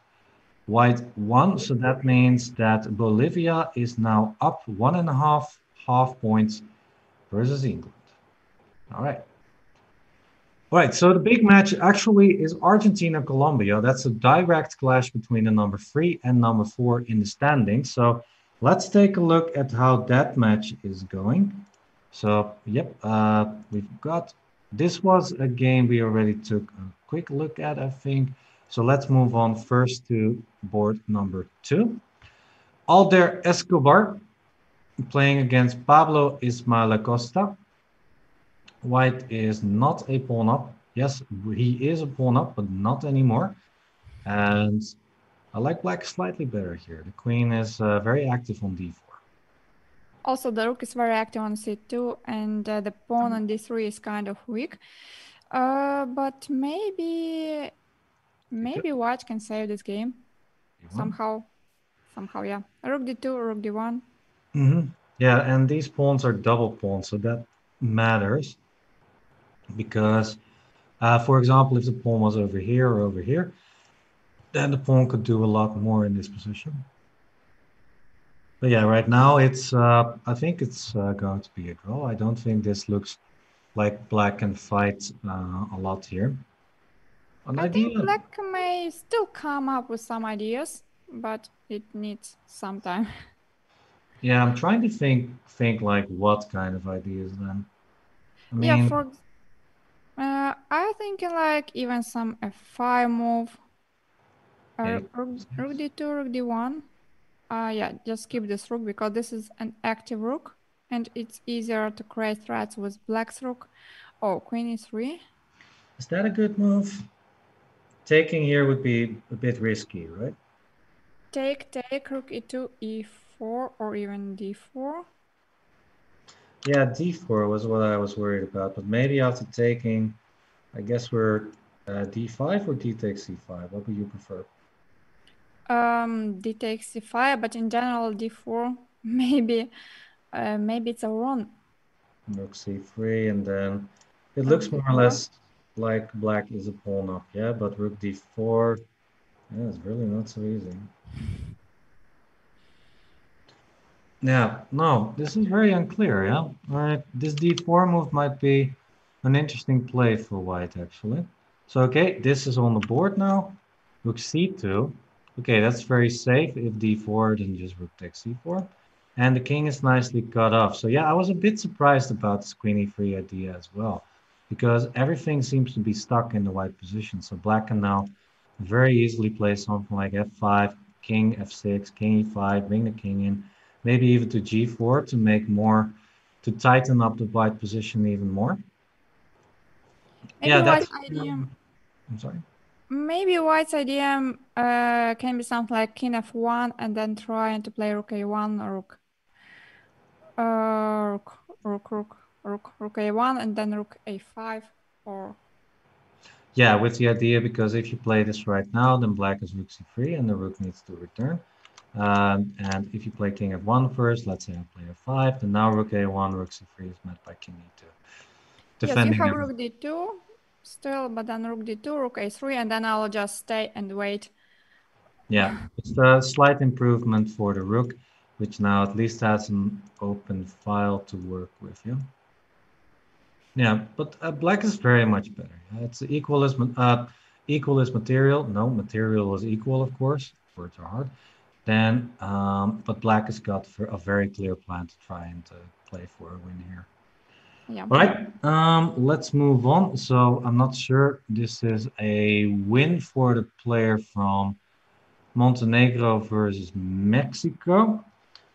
Uh, yeah, that's correct. All right, let's move on to the next board. This one we just had. So now let's move on to, actually, we've got a result in this matchup. We've got here Jenny playing against Candela, and this was a draw, very symmetrical position. Both players were satisfied. So first result in the match is a draw. And then this one is board number 4, Melissa versus Guadalupe. And who is better and why? Black is better. Mhm. Why? Because the king is safer. Queen f2 is not possible. Rook d1. Yeah, And yeah, king looks, f2, queen h1. looks very difficult. Yeah, queen takes rook d1 and then mate on h1. Looks very, very bad. So yeah, king takes, rook queen h1, making it hard for white, and after queen f1, queen e4. The king is so exposed, yeah. Yeah, so this looks really, really good for black. I was thinking, yeah, if white can somehow consolidate, maybe make a few moves like queen e2, queen goes here, and queen e3, then white would be pretty much okay. But for now, there's some lack of coordination between the pieces. Actually, also, everybody take a look at the time. We are closing in on the time scramble, so that's always going to be a lot of fun. Let's see how that's going to go. That's gonna be a lot of fun. I really liked it. Some games have been finished, but yeah, still many games in progress. Yep. Yep. A lot of games still in progress. 1, 2, 3, 4, 5, 6, 7, 8, 9, 10. Okay, more than 10 at least. Yeah. All right, let's go. So this position is, I think, the youth board. Jose versus Lucas. And who is better and why? White seems to be a pawn up. Okay, it's just all about counting sometimes. Yeah, white is a pawn up. And this pawn might fall as well. This pawn might fall as well. But you see, there are some tricks in the position. Please be careful about tricks like this.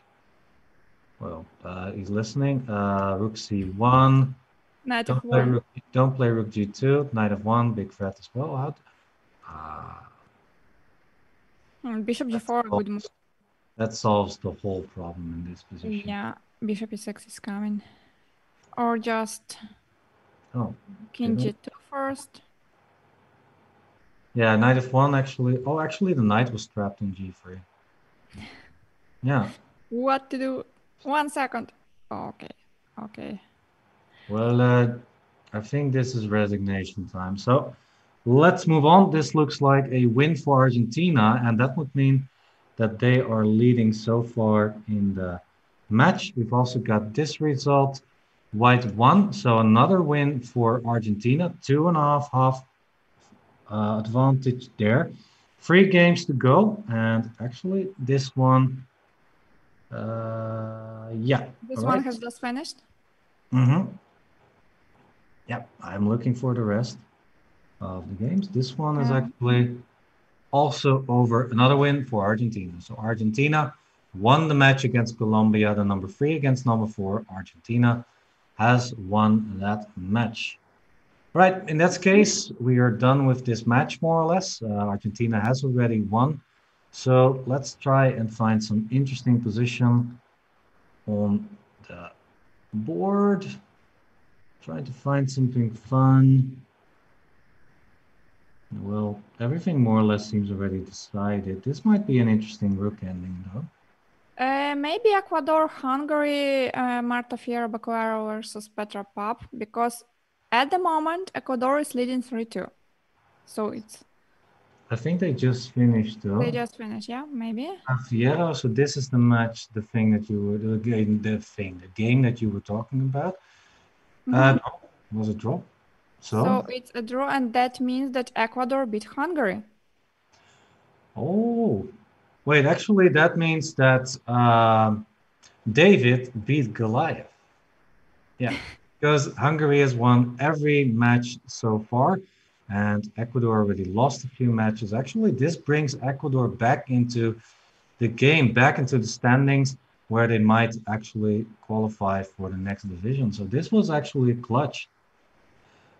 Yeah, we of course are going to update the results for everybody, so stay tuned for that. Take a look on the left side of the board where you can see those results. We'll update them as much as we can. And later, of course, we will also show the standings. So yeah, you will have that in a later time, definitely. All right, so yes, Ecuador won a very important match. England won also a very important match. And with winning the match, Ecuador may jump to place 3. Surprising. really? Wow, that is interesting. That is going to scramble up all of the standings so far. So which team does well then? Well, Argentina and Ecuador, of course. Yeah, they are now 3rd and 4th, I believe then.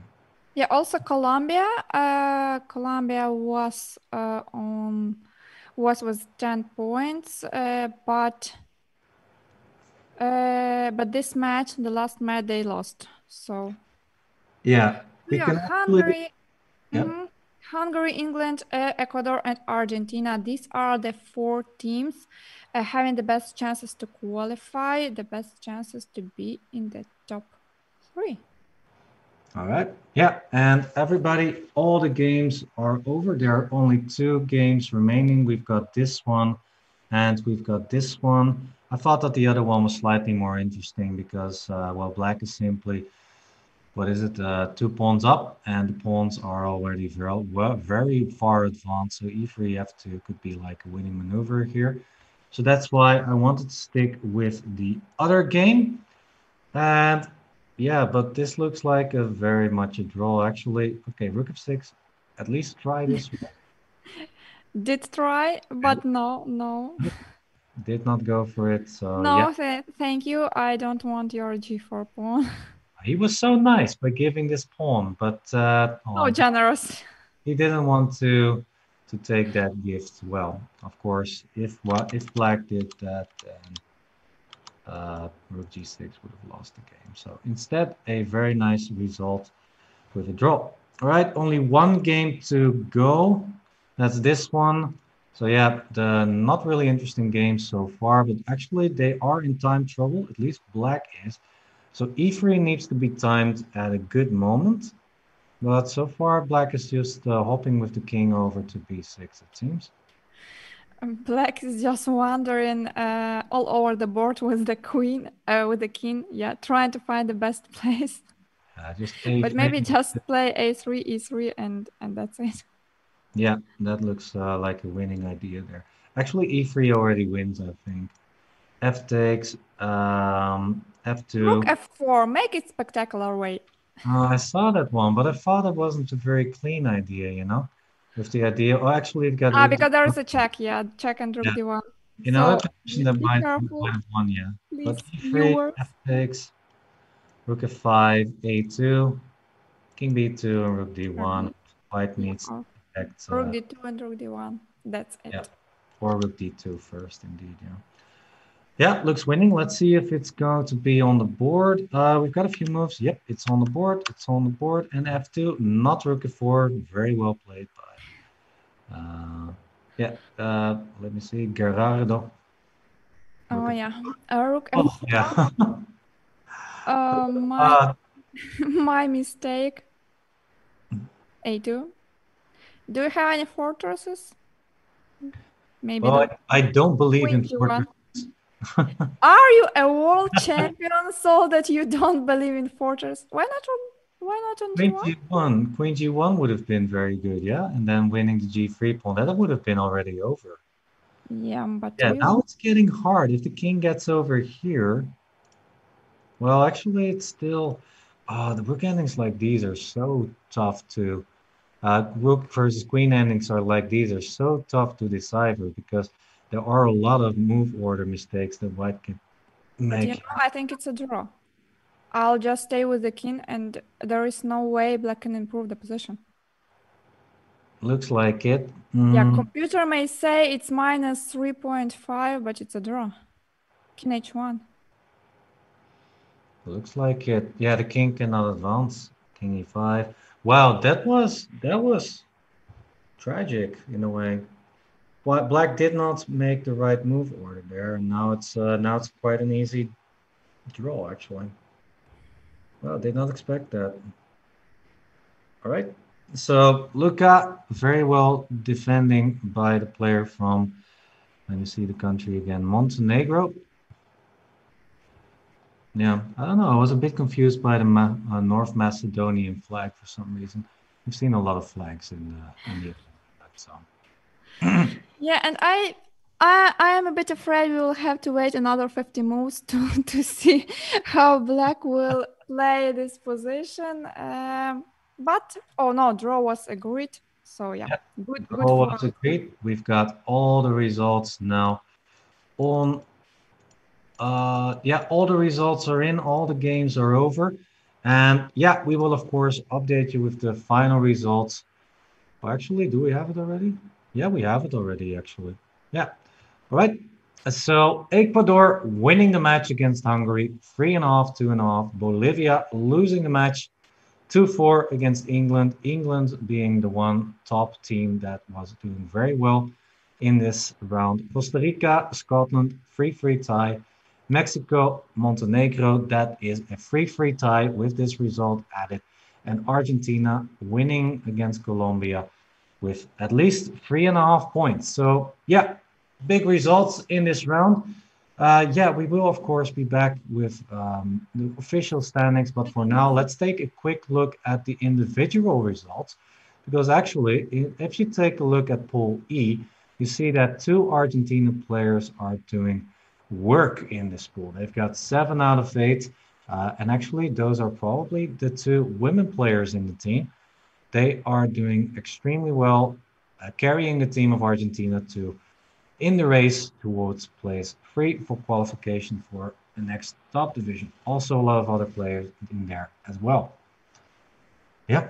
Hungarian players. Actually, I only see one player with 5 out of 5 and two players with 4 out of 4. David Howell, Dorina Demeter, and Benjamin Gudura and Tikla Kara from Hungary doing very well. Actually, all these Hungarian players have 100%. That's amazing, actually. How many players do you want with 100%? There had to be a reason for Hungary being on the top place, on the top of the of our of division of Pool Yeah. E in Division 2. Sorry, I mixed a bit everything. Do you have the standings? You ask and we deliver. Here we go. We've got the standings. Hungary and England still very, very good in this standing. So these two teams more or less already qualified. And Colombia, Argentina, and Ecuador are going to clutch it out in the last round. As you can see, board points do matter now. They need to win a lot of board points, maybe to qualify for the next round. So we have an exciting last round to go. We'll be back shortly after this break, actually. So, yeah, don't go anywhere.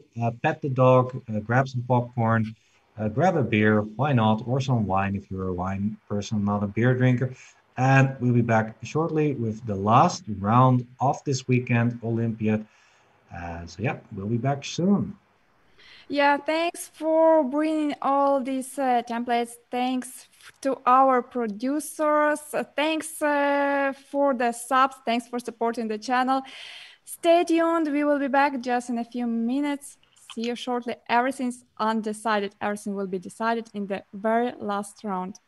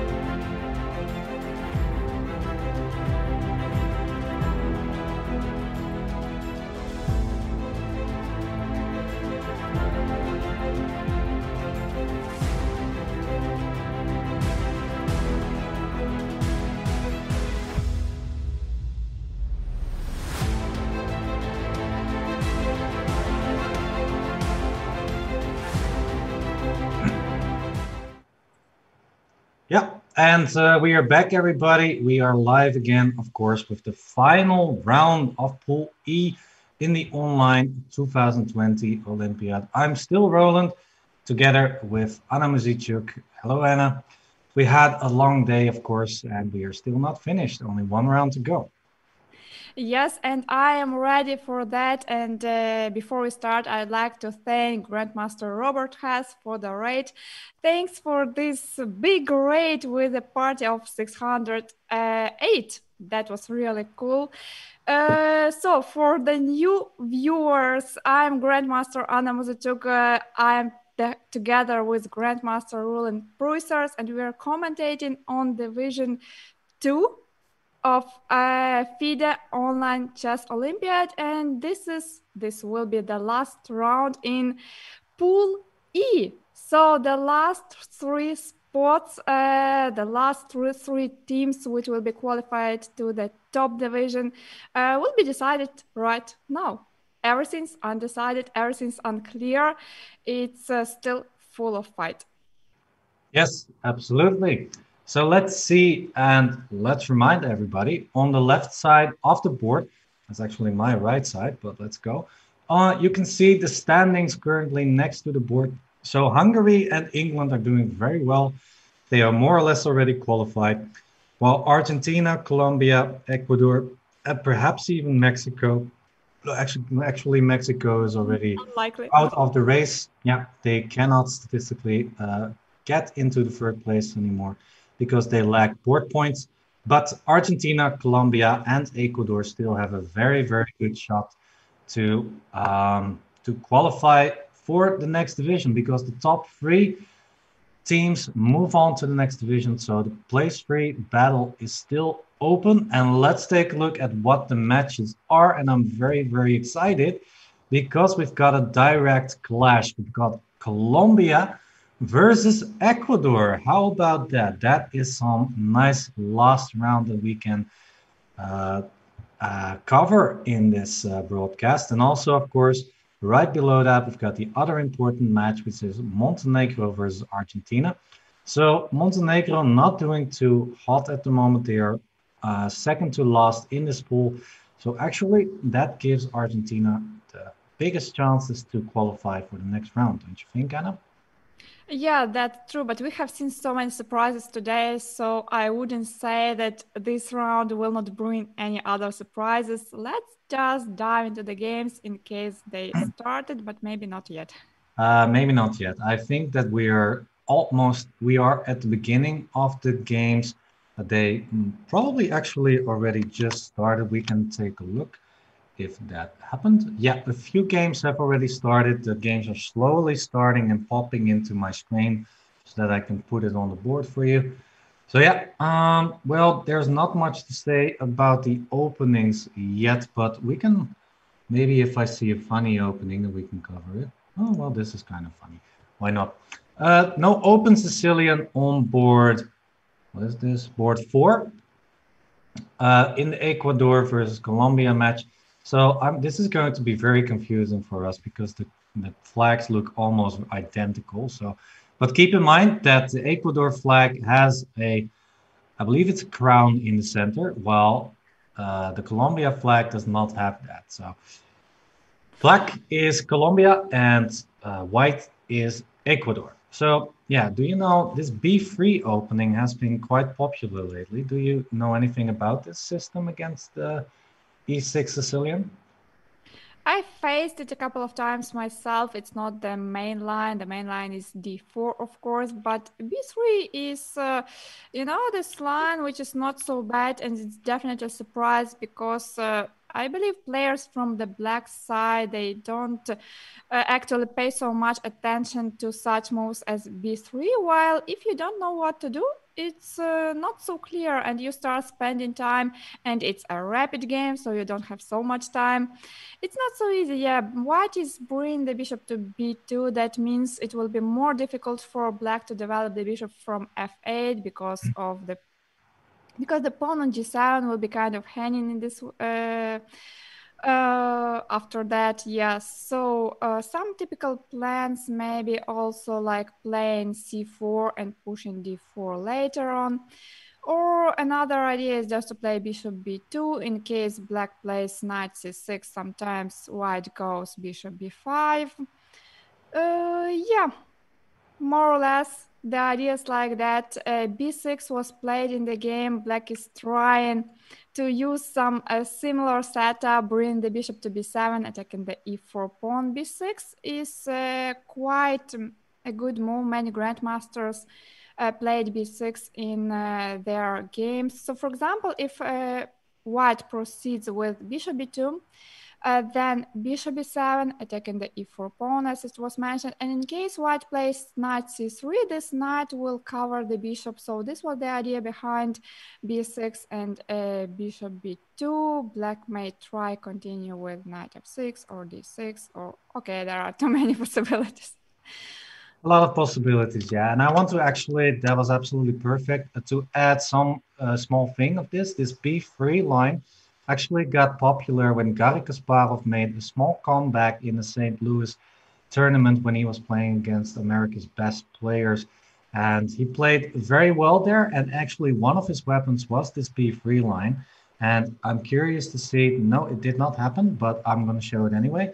After b6, the move that was played, and that was more or less the novelty that Kasparov introduced there, was actually the move bishop d3 here, which is a prophylactic move with the idea that after bishop b7, short castle, knight f6, you are going to keep the bishop on c1, because in some moments the bishop is actually better there. You can play c3 and d4 at some point. That was a very creative idea by Kasparov, playing very prophylactical with the move bishop d3. I think the main line goes actually rook e1, and at some point actually the move e5 is also available there. So yeah, Garry Kasparov making a comeback and already making himself a name in in a line that hasn't been played very often. So a theoretical contribution there. So yeah. Roland, thank you so much. Thanks for this display. To be honest, I didn't know the story. I don't even know the game. Yeah, I did it. sometimes it happens. I didn't know the game. But yeah, live and learn. Yeah. Yeah, there's chess is endless. There are endless possibilities. So I think there's 7 billion different 7 billion different positions available in chess. So there's always something new to learn. So yeah. Yeah, the way to go. Mm-hmm. Yeah, you step by step. Yeah, we're starting with 1 billion positions, and then two, and then three, and so on. Small steps. Yeah. All right.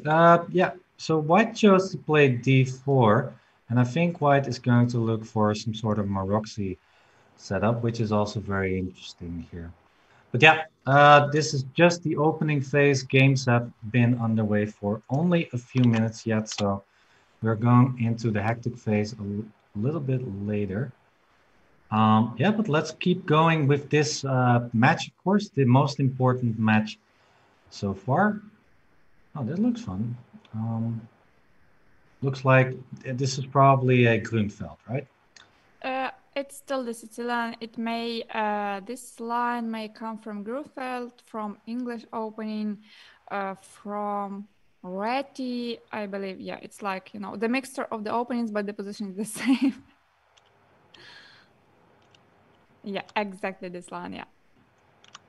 Then D5. And yeah, d5. Yeah, this is a very topical line. White's destroying its own pawn structure, but trying to get some initiative in return. But black just saying, no, I'm just going to do whatever you're doing. So here you go. And we've got a very symmetrical position. And if you take the rook, then queen takes, and white, and you're going to be in some trouble over here. And so queen takes d8, rook takes d8, bishop g2. This is just a very equal position. Not much to say here, right? It's just a long theoretical line which basically bring both of the players to the equal endgame. But yeah, black needed to know this line in order to get this position, because if they make something in the opening, that would have been very bad. Yeah, I was also thinking about the match situation. Both players are not really happy with the draw because what they need, both teams of Colombia and Ecuador, need actually a big win in order to qualify maybe for the next round because Argentina is going to play against Montenegro.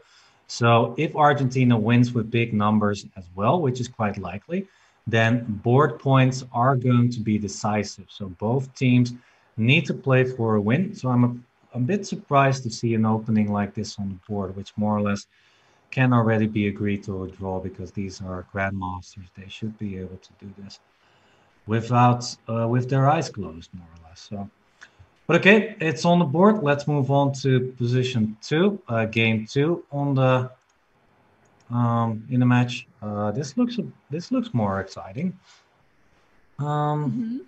I like it much more. F4 on the board, knight on c7, a bit unusual, but f4, f5, g4, g5, very straightforward plan. I yeah, like it more for white. me too. Usually the knight should be over here or over here, and black should maybe have a chance to put some pressure on the queen side somehow or on in the center, but these are not possible at the moment. So yeah, I totally agree. I really like white's position. Something went wrong in the opening. Let's take a quick look. G3. Okay, so this is the D6 line. Very passive. Usually, I think Caruana introduced well, E5 is of course the main line here, but D6 was played in the game.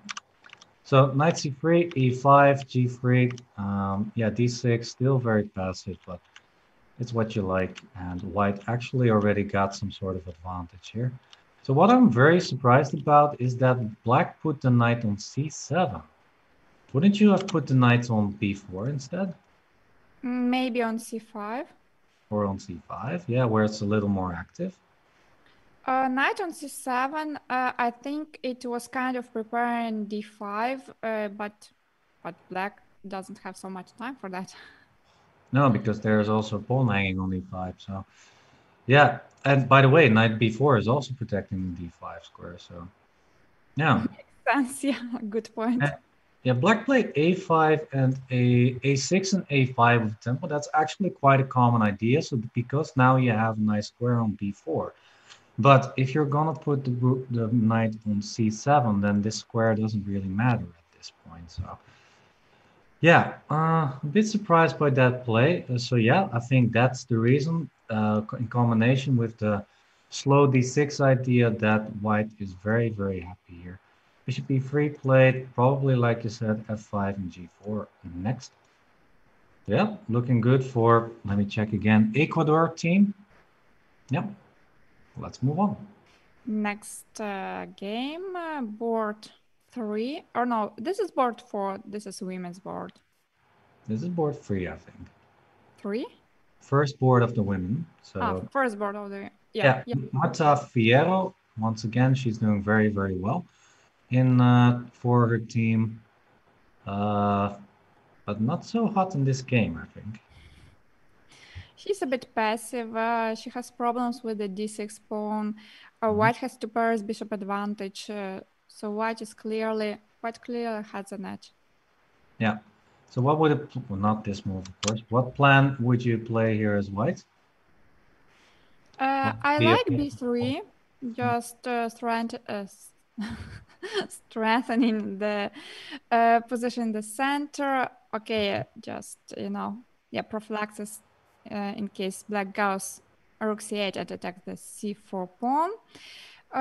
But big question is, yeah, how to improve the position. Maybe h4, h5 plan is actually Yep. That's interesting. an idea of mine as well. So that you have bishop h3 at your disposal, and also maybe even you can create some weaknesses on g6 at some point. It's a very slow game. Well, another idea could be to play a4, a5, perhaps to even tighten the position down even more. And if you were listening to the commentator session as a player and you wanted to do us a favor, then you could of course also go for the Eliakine gun. Yes, we love to see that. Let's go. Let's see that on the board. If you're a nice player. This may happen. The chances are very high that this will happen in this game. Well, it's only two moves. Why not indulge the sweet commentators? We're doing a good job here. You know, Just to make us happy, yeah. yeah. So yeah, okay. But now actually after rook e c8, h4 and bishop h3 is a very nice idea because then you have a very nice pin already on the board. So yeah, looks like good. Looks like a very good idea to play like this. I wouldn't play too much on the queen side though. I would like to keep this intact as much as possible so that black doesn't have a lot of counter possibilities there. All right, yeah, hopefully an Alekine gun, but we'll see that later. Let's move on to the next one. Oh yeah, this was the B3 opening that we checked. Yeah, so indeed, White is gonna go for this, probably this Maroczy structure in at some point. But I'm not Yeah, so sure about the last move. Maybe instead of king g1, white could go directly with g4. Okay, I understand it's quite committal and you have to be careful with such a moves. But this is one of the ideas, g4, g5, typical idea in the Sicilian. Maybe black has to play something like h6, but h6? yeah, that was my big question. Usually, if you want to play g4, then the first thing you need to look at, what does it contribute if black plays a simple move like h6? But I think we've got a good answer to this, don't we? I have two answers. One Well, idea is yeah. to play g5. Yep. Then yeah, h takes g5, f takes g5, and if knight goes to h5, let's say, then some ideas with g6. Yep. Yep. Yeah, something like that. Or Mm-hmm. another idea was to play h4 before playing g5.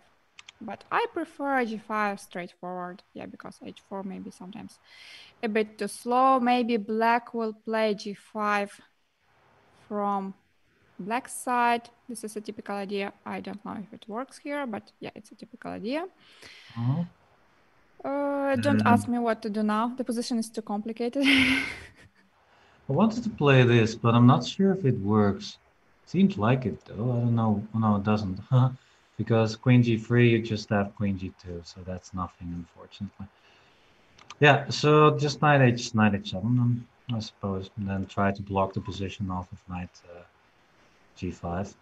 Yeah, I like g5 immediately a lot better than h4. I think h4 is very, very communal usually, and black can even castle long, and then your position is very, very weak on the king side. So if Yeah. you push pawns like this, you have to be absolutely sure that you're going to be okay.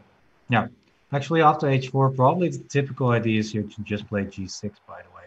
It's the idea that after g5, you can simply play knight h5 and say, okay, you got a pawn on g5, but what you going to do with it, So yeah, the knight's very stable on h5 like this. Yeah, Yeah. this is a good idea. G6 and knight h5. So yes, we both prefer g5 immediately without h4. Yeah. Agree. So g4, h6, and g5 had our preference right here. But king h1 played, and the reason why we were spending some time here was because of king h1. It's now less attractive to push the g4 pawns. Now it's a lot harder for white to make some progress on the queen side. Short castle played. Now g4 becomes more attractive, but still, after g4, what are you going to do after a move like g6? Did you achieve something? That is how you try and play positions like this. Because if g5, knight h5, and once again, what you gonna do with that? So yeah, those are the questions. Let's see what white was doing. Rook a e1. Maybe going for an e5 break. Knight c5 played, and now c4. Okay, so in the end, she went for a Maroczy structure anyways. But white is playing in a bit strange way because white is trying to make all the plans possible. But what I mean is that if you want to go with c4, white would actually maybe prefer to have the rook on c1, not on e1. If white wanted to play the plan with g4, then it's better to keep the king on g1. Yeah, Uh, so some inconsistent moves here from white. Not really sure what the right plan is here to break through. Yeah, also, if you want to play with f5 and e5, then usually you want to have a knight on c3. So there is also a little bit of an inconsistency there. So yeah, I think if you want to be consistent in this position, then it's probably best to play something. Well, okay, e5 is the most consistent move, but because you played rook e1. But is that a move you really want to play here? without the light squared bishop, I'm not so sure. Yeah, let's say I play a move like rook ac8. Actually, I'll be right back. There's a storm brewing, so I need to close the windows, otherwise it might get messy in my room. I'll be right back. Yes, we hope to see you very soon. Unfortunately, I can't move the pieces, but the plan for black may be to play something like a rook b8, rook a b8, followed by bishop c6 and trying to push a b5. Another plan is, of course, trying to break in the center with a rook ac8, rook fd8, and d5. In case white plays e5, then the knight jumps to e4. And I really hope we will have Roland soon to show all these ideas on the board, because it's easier to understand when we have the position on the board. You called for me? Well, here I am. Yeah, So I let's really go. need it because I explained 100 plans, but I couldn't explain by moving. 594. Yeah, let's Oh, take a look. you are listening. I was listening. I'm always listening, and I've got a sixth sense to listen to Such you. a patient person, so attentive. And another plan, please, for black. Yeah. What's the other plan that you mentioned again? Rook a b8, bishop c6, and b5. Rook A. Wait, what? Uh, Bishop Rook A B8, Bishop C6, and oh B5. Yes, of course, that makes a lot of sense. I heard E5 for some reason, so I was thinking like, what? But what did you say? yeah, I thought E5, but then knight F5 looks really, really strong, so that is not a great idea in a position like this. But yeah, sorry I was out of there. There's a really big storm brewing, so I was a little bit worried about my the wind picking up and such, and I had a blind out, and that might be a little bit dangerous. So yeah, but I'm back, everybody. I'm back. Let's move on to the next game because this is looking very interesting, and we've already spent a lot of time here, of course. So let's move on to the next game. Boing. Which game is this? The youth board, I guess. Board 5 in the match. It looks like some, I don't know, was it Roy Lopez, Philidor? But Philidor with the bishop on g7, it's something unusual. Which line was that? Oh, this is funny. It's King's Indian setup. It was not easy to guess. Well, it was a transposition, I guess, yeah, towards a perch. Well, Yeah, actually, right, perch but with is the bishop on when, d5, a bit unusual, yeah. And with the yeah, knight on d2. yeah, especially the knight on d2, because if we move backwards, I think a very normal setup would be something like e4, d6, d4, knight f6, knight c3, g6, knight f3. This is, I think, a very normal variation in the perch, but Indeed. the knight is on c3. So I'm pronouncing that correctly. Yeah, it's the perch, right? It's not the A perch. perk, some people say, so I don't know how English native speakers call it, but yeah. Yeah. Well, in the Netherlands we say perk, but I We think say technically it's a Pierce. Russian name. Yeah, perch. Exactly. That's what I was going for. Yeah. So I said perch, but it's actually perch. Yeah. There you go. That's how you pronounce it, everybody. Now, don't mispronounce it after today, okay? All right, let's move on. So So, yeah, and if we compare this position to the position with the knight on d2, I believe that with the knight on c3, it's a bit better because it's more active. yeah, I agree. So, slightly different. C3 played, knight b7. Usually, black is going for the Philidor setup, or just the Roy Lopez setup, more or less. And yeah, this looks really like a Roy Lopez setup, doesn't it? And okay, black is gonna go for the typical Breyer setup, while white is answering with c4. The bishop usually doesn't go to h4. Usually it goes back to e3 and you play a move like h3. But the c4 idea connected with the rook c1. is something that might be very well interesting. And after taking a4, white is going to try and collect the c pawn. So queen b6 was played because if b takes a4, bishop takes a4, there are some problems with the c6 pawn. Yep. That's why black didn't want that. Black played queen b6. Yep, queen b6. And now white is thinking what to do. Yes, he is. Let's see. Yeah, I don't like the bishop on h4. Usually, what you want to do is try to put the bishop here so that you also have got potential over the a file at some point. Well, if the bishop is on g3, it's looking at a bit of a pawn chain, not that much. But for example, if it's white to move and you play a move like bishop g3, then you might lose the bishop pair because of a move like knight h5. So the bishop basically doesn't have a lot of future on the h4 square, and that's why usually players don't go in h2, h4 in a lot of positions like this, because you don't want to lose the bishop pair. Right, but yeah, enough about this position. Very interesting position. And let's move on to the last board of this match. And this is once again an interesting pawn structure.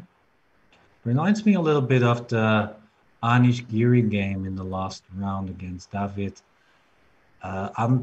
David Guillaro. Same structure, but no queens on the board. There were some differences. There was no d pawn for white, and white had the bishop's pair advantage. Yeah, something like that. Yeah. Whose side would you prefer? Mm, Which side? Yeah, the dark side. the dark side. Yeah. No, I think Of the moon. the force is always with me, everybody. No, if you're on the dark side, then the force is not with you, right? Or it is. Anakin Skywalker was on the dark side, but the force was with him. Okay, never mind. Yeah, I think I prefer black slightly because the pawn structure is slightly better, especially on the queen side. And for example, this pawn on c4 might become a target at some point. Although white does have a bit more space. But I don't know, I'm a bit worried to advance here. But white needs to be very, very careful not to get countered somehow. Yeah, what's your preference? I think that the biggest problem in black's position is the knight on g7. Just imagine the knight is on d7. It would be much better for black. Because before rook e7 was played, I was thinking about some idea like c5, followed, let's say, by knight e6. But after c5, I didn't know what to do after d5. How to bring this knight to some active square, Oh, yeah. so you suggest the move d5 for white. No. I suggest move d5 in case black played c5 instead of rook e7. Okay, I gotcha. Okay, so c5, d5, and where is the knight going to go? Yeah, if the knight could jump to e5, especially in one move, that would have been perfect for Yeah. black. But with the knight on g7, yes, I don't know how to do that. Well, one idea could be a move like b5, with the idea if you take, then bishop takes. That's not possible, actually. Oops, my mistake. 9 hours stream, yeah. Well, I'm trying to be sharp. You're always sharp still, so yeah, well, you're amazing. You're still sharp after all this time. All right, so rook e7. Yeah. All right, so how does white continue then in this game? You want How to do I... maybe put the knight over here, perhaps, and then to f6, but it's a very long road. And I'm not sure after knight e3. I think it's possible because you cannot take on e4 because of knight d5. But after rook f8, you are a bit slow to play g5 because now black is attacking e4. So, yeah, what do you think? I think about something like knight f4, rook e8, knight d5. But maybe black has some ideas like bishop d5, c takes d5, and f5. Again, using this pin. This So is a very strategically, yeah, it looked very good before f5 was played, but But yeah, after f5, this tactical shot. This is worrying me a little bit. Yeah. Who needs tequila shots if you got tactical shots, right? So here you go. Do we have more? I think G5 is played. Okay, but this is really slow. After rook f8 and then knight e6. How would you react to this? Rook e8 looks like a normal move, but after rook, I don't know. Maybe something like knight e6, h4, h6, just to get rid of this pawn. And g takes h6, king h7, or is it bad? Is it good? I'm not sure. In general, very good idea. Yeah, very common, of course, but it seems that tactically maybe it doesn't work that well. Let's find out why. Maybe e5 or h5 moves like that might be annoying. Or actually, maybe just knight e3. Why not? King takes, knight g4. Or actually, knight f5 is also an idea. Take. Okay. He takes. This looks okay. Some check. Some check. Goes. Here. Looks okay. Not much going on here. Rook g4 maybe. Yeah, white will take the piece back, but then material will be equal, yeah? Pawns. Yeah. Maybe even knight c5 or knight f4. It probably is not the best, but it's interesting. Yeah, all right. So maybe this h6 move is a bit dangerous to play too quickly. So rook f8's on the board, rook fe2 on the board. Well, actually, maybe we were just a bit inaccurate. What about 96, h4, and now h6? Or one more idea was not knight e6, but knight h5 and f6. Maybe this is interesting. I like it. Yeah, because, okay, let's say white makes a weird move, king f2. Then f6, g takes, knight takes, you are attacking the e4 pawn as well. Yeah, I think I like this plan the best so far. Yeah. And also this knight on g2. This was actually kind of funny. We had a knight on g7 and a knight on g2. That's also something you don't see every day. Yeah, and one more thing we can add is that if after f6 h4 is played, it can be played because no, maybe now it can be played. I meant that with the king on g1 there was f takes g5 and followed by no, okay. Did it like this. Oops, knight g3. Yeah, king But h1. Very even stupid if the move. king was on g1, still knight g3. Yeah, let me do that a bit more properly. So a4, for example, f6, h4, knight g3, winning the pawn on e4. Looks very good for black. Yeah, all right, but black decided to play 96, h4. And yeah, I really like the other plan a bit more, but maybe this is still okay for white somehow. I like black just a lot better here. Just h6. Just let's stick to our plans. Or Just f6. push, Or push h6. Harry, push Harry, push it. He wants to play. Just Ginger GM reminder, everybody. All right, so here we go. Board number 1, Argentina versus Montenegro. Yeah, Argentina's still in the race. So what they need to do is they need to win as many board points as they can, and of course, win the match, just like Colombia, Ecuador. And take a look on the left, my right. You can see the current results. We're trying to update everything so that you know what's going on with all the results there. This is a very complicated endgame, actually. I think, no, it's not really. Actually, I think that black is just a lot better because the pawns are further on the board. So it's still And you realistic. want to run with the pawns as quickly as possible, yeah? Meanwhile, Argentina is already winning 2-0, 2-0, yeah. Yeah, and let's get those results on the board. That means that board 4 won and board, wait, was that board 4? Board 3 and board 6. Yeah, board 3 and board 6. Thank you very much. You're welcome. Yeah, I'm here for that. Thank you so much. Yeah, counting is sometimes hard. Counting. It's true, everybody. Queen G4. So yeah, nice trick. Looks good. So 2-0 for Argentina. And They look 3-0, very yeah. solid. We've got one more result, and that's Scotland versus Mexico. White won. So yeah, that's a win for Mexico. We've also got a result in the Hungary game versus Bolivia. So that's not really exciting anymore. Hungary and England already qualified. So let's move on to one of those matches. So let's move back to the match between Ecuador and Colombia to see how that is going.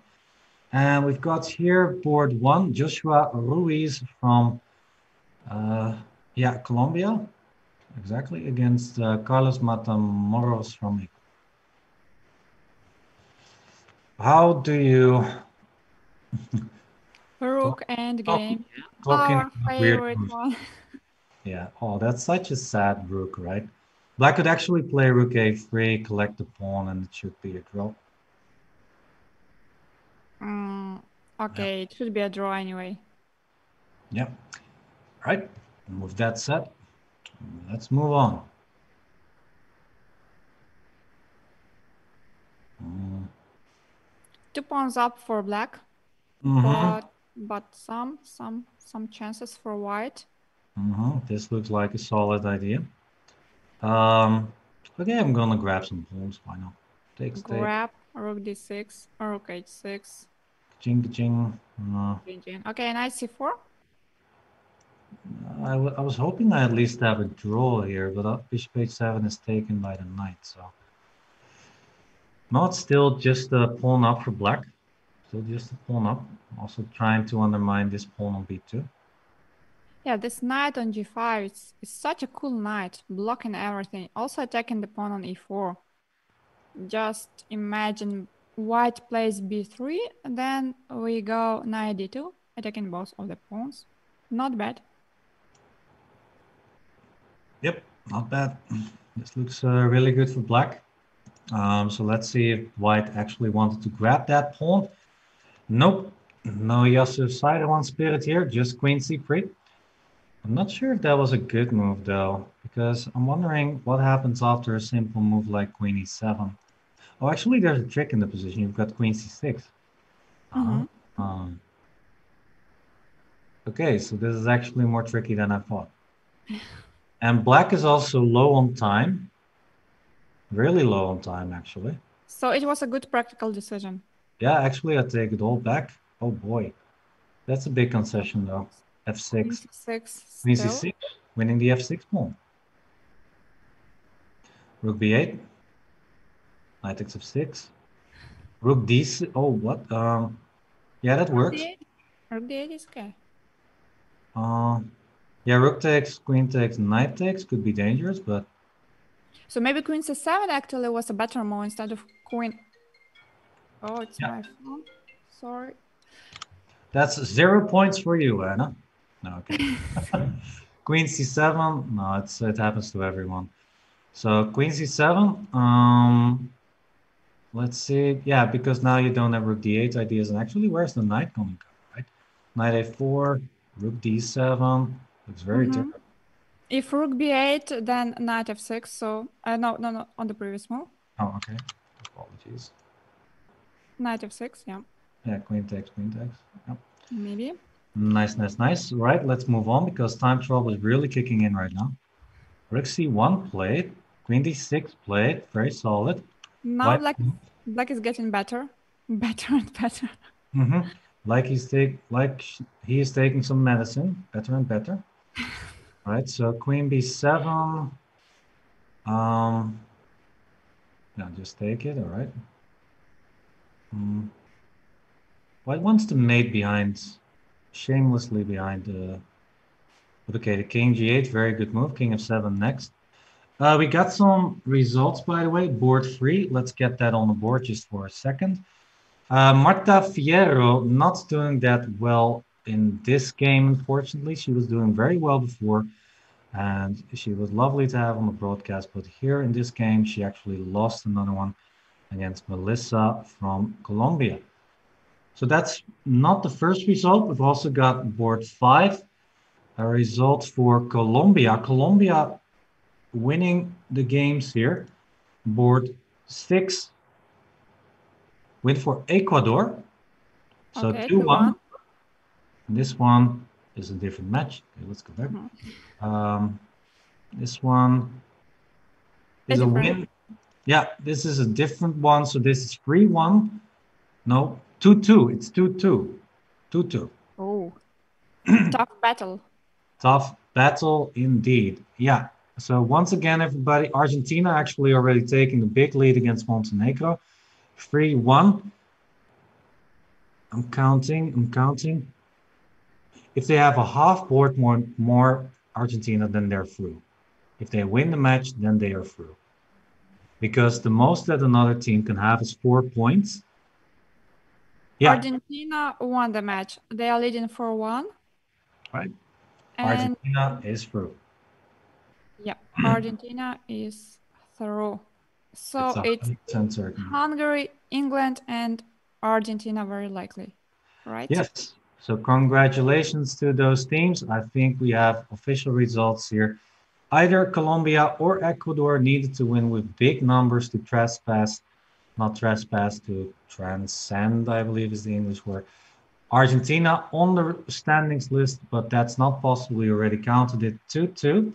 So that's not enough for the teams to qualify for the next division.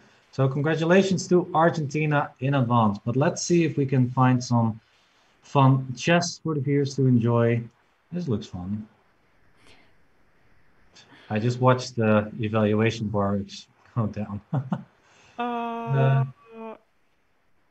Okay, king g4 is not possible. King g4 leads to a forced mate, queen f3, king g5, queen h5, or queen g3. Yeah, depend. Oh, I time. don't need to calculate anymore. That was easy. Yeah, time went out, but black was already looking very good with mating nets like these on the board. Okay, or just knight f5 to protect everything on the king side and then just gobble up some pawns like this. Yeah, looks winning for black anyway. All right, let's see if I can find, there are 3 more boards on playing. Okay, let's see what's going on board 1. Okay, never mind, it's a draw. So we've got board 2. Never mind. Never mind, this is over. So it seems that Colombia is going to win this match. Colombia has a black player here. Black's 2 pawns up. The rook cannot protect against both the pawns, so it should be over in a minute. And that's the only game. No, we still got one more. This one might be more exciting. Nope.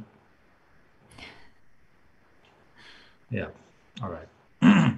Yeah, all the games are over, will be over very shortly, everybody. And we'll, of course, update all the standings and the result for you.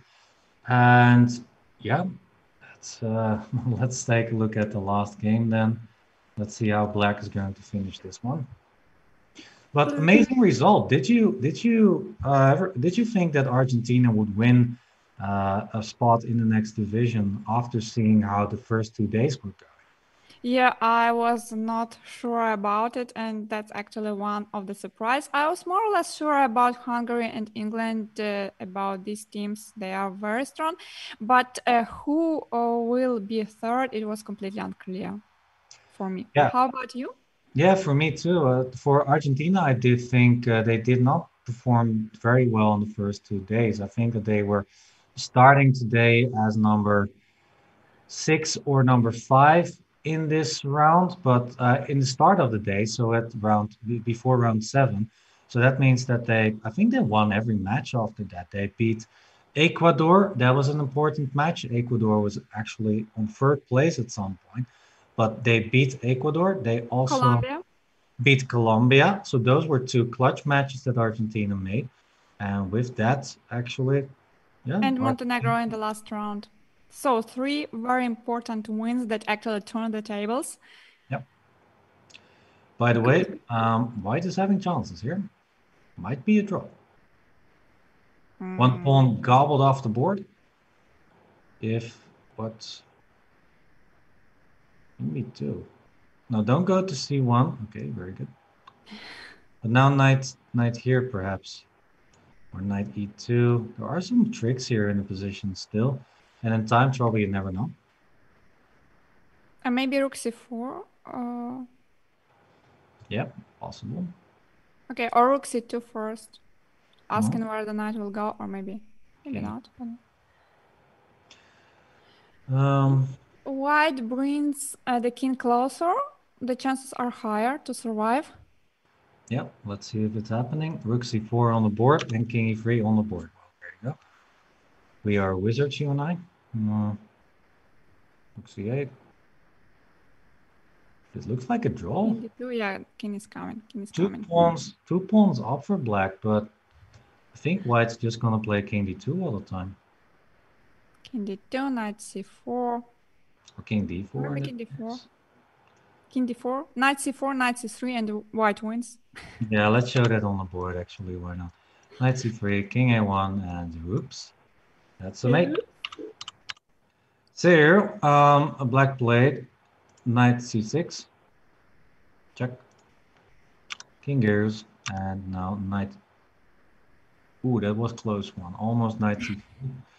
But I think knight c1 and knight b4. Oh, that's scratch that. There's a rook over here. So I guess just rook b5, knight b3. Well, some progress from a black side, but maybe then knight c3, king b2, knight a4, and yeah, eternal.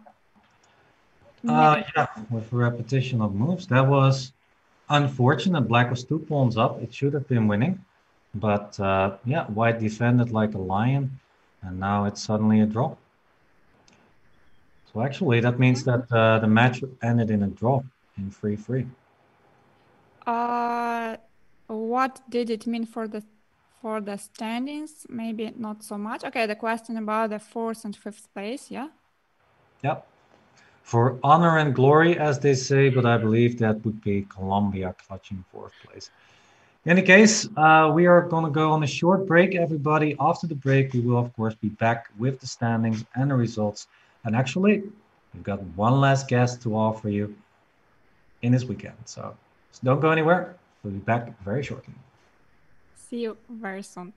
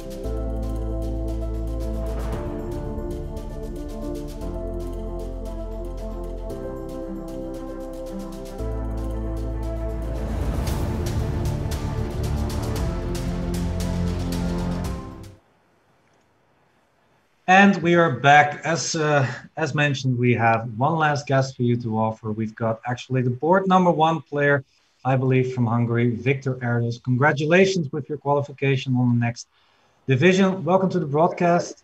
Yeah, how are you feeling about the promotion? Yeah, it's amazing, amazing. Actually, it was we won kind of confidently, I guess. So I'm very proud of the team. So and we are looking forward to playing good chess in the next stage. Nice. Actually, it looked like everything was so smoothly for your team. You were beaten with big scores, but were there any moment you actually worried about the result of your game or about the result of your team? I don't think we had any kind of worries. We were just trying to play our best and see what happens. So yeah, it's part of online chess. That's probably you're not that worried about ratings and anything like that. So you can just play comfortably. So I prefer actually this. So yeah, just play and enjoy, and this is how to do it and how to win the pool. Yeah, I mean, of course, we had some lucky moments as well, but I mean, if we are fighting, it's just like that. So there were so many mistakes, but we finally reached it up. So I think we can just be satisfied what happened Yeah. altogether. So, are you guys going to have a big party after this? Yeah. Unfortunately, the team is kind of scattered a little bit. So some of us live in Budapest, but a lot of other guys live somewhere around Hungary. So it's okay. We will have some small celebrations, probably, but nothing What special. are Yeah, and what are your expectations for the top division? You have a very strong team. Do you think you have chances to be in the top three, in the top three in the top division? Yeah, that's what we are going to try for. So just we will do our best for sure. So I'm optimistic. So what can I say? We will do our best. How were you staying in contact with your teammates? Did you have a separate Zoom call, for example, or did you text on the phone, or did you have a group app or something where you stay in touch about scores? How did you? During the game, we don't have really time to check others' games. So I'm at least myself, I don't have the time to do that. But after the game, we have a Facebook chat, and Ah, we discuss some stuff sometimes, and try to keep up what's happening. So yeah. so we stay in touch for sure after the game's finished. So All right. Did you share some motivational words as the number one board player in the group app? Or- uh, nothing special. Like, let's go, guys! We won another match. Yeah, it's like just very typical things. So nothing particular, Oh, interesting or They will, different. I believe they will come up with some mottos to the top division. They need some additional surprises and yeah, to surprise our teams. yeah. Yeah. So, So, yeah, were there any individual scores in the Hungarian team that stood out to you, Victor? uh, uh, what individual score? Like, was there one player in the team who performed extra well, in your opinion, or like who clutched it out in a lot of the matches or something? I guess Adam Kozak won most of his games or all of his games. I'm not sure. It was like five, at least 5 out of 5, if I recall it Oh, well. yeah, yeah. But I don't remember. I don't know. But probably his performance was the best. But okay. But altogether, of course, if we won the It doesn't matter. so But, we can all be kind of satisfied because at least, of course, maybe some player just sacrificed themselves for the team. We can assume that. So it's like but I, it was once again, teamwork. It was yeah, it teamwork for sure. was all about the team winning, of course. Team is what's most More important. important, but Yeah. okay. We had some nice games. You can check it out. Especially, yeah, I mentioned Adam Kozak. He had a very nice clean sacrifice, and great attacking game in an Italian opening. So Right. that's probably the most beautiful game of Yeah. ours. We have to wrap it up, unfortunately. But once again, congratulations, of course, with the Hungarian promotion. We wish you all the best of luck in the top division, which will be very exciting for you, of course, and also for us to Thank you. follow. So, Thank you yeah, for having me. and thank you Okay, for coming on the broadcast. Yeah. all the best, guys. See you.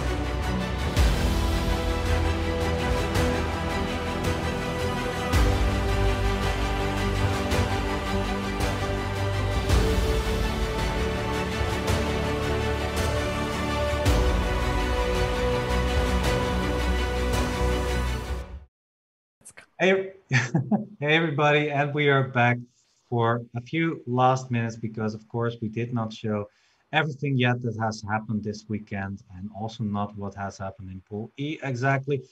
But okay, here you go. We've got the full standings of what happened this weekend. Let's start with Pool E that has just finished. On the right side of the screen, you can see that Hungary, England, and Argentina officially qualified for the next division. And let's also take a look at the other pool. So going from right to left this time, Pool D, Turkey, Croatia, and Norway. In Pool C, Spain, Netherlands, very happy about that, and Italy. Moving on to the next division.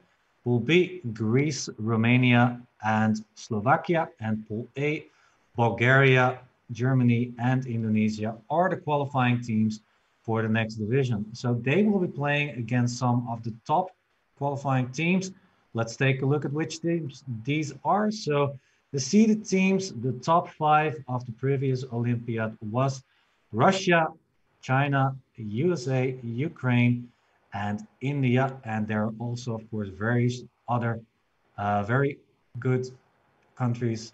Other than that, for example, Armenia, Azerbaijan, Poland, also very strong countries that are very hard to beat. So all the countries that just qualified to this division are going to have a hard time making it to the final stage. So that was it for us. Thank you very much, everybody, for coming and viewing our broadcast. Maybe some of you were actually watching us for the whole day, maybe even the whole weekend. So thank you so much for watching us. I hope you enjoyed. And of course, I hope you enjoyed me, but also, of course, my lovely co-host, Anna Muzichuk. Yeah, we're signing off, everybody. We'll be back next weekend with more action of the top division. And I was your host, Roland Prusers, and this was Anna Muzichuk. Any final words, Anna? Final words. What can I say? 3 exciting days are behind. We had 9-hour long streams each day, but to be honest, personally, for me, time passed quite quickly. I would like to thank you, Roland, Walter. Thanks for being my partners these days. Thanks also to people who are behind the scenes, but who helped us a lot. And thank you, viewers, of course, because without your support, it would have been much more difficult. Thanks for watching this stream. Thanks for following our streams yesterday and the day before yesterday. Thanks for your comments and feedback. Have a nice day or a nice evening. And yeah, we will have 2 days break, yeah, before the top division starts. And I hope you will all be back for the games during the top division. So enjoy chess, have a nice day, and see you next time. Actually, I want to close off with one more thing because in this weekend we had some internet problems. So I want to give a special shout out to Mr. Producer who actually came as a replacement for me, Mr. Wouter Bigfoot.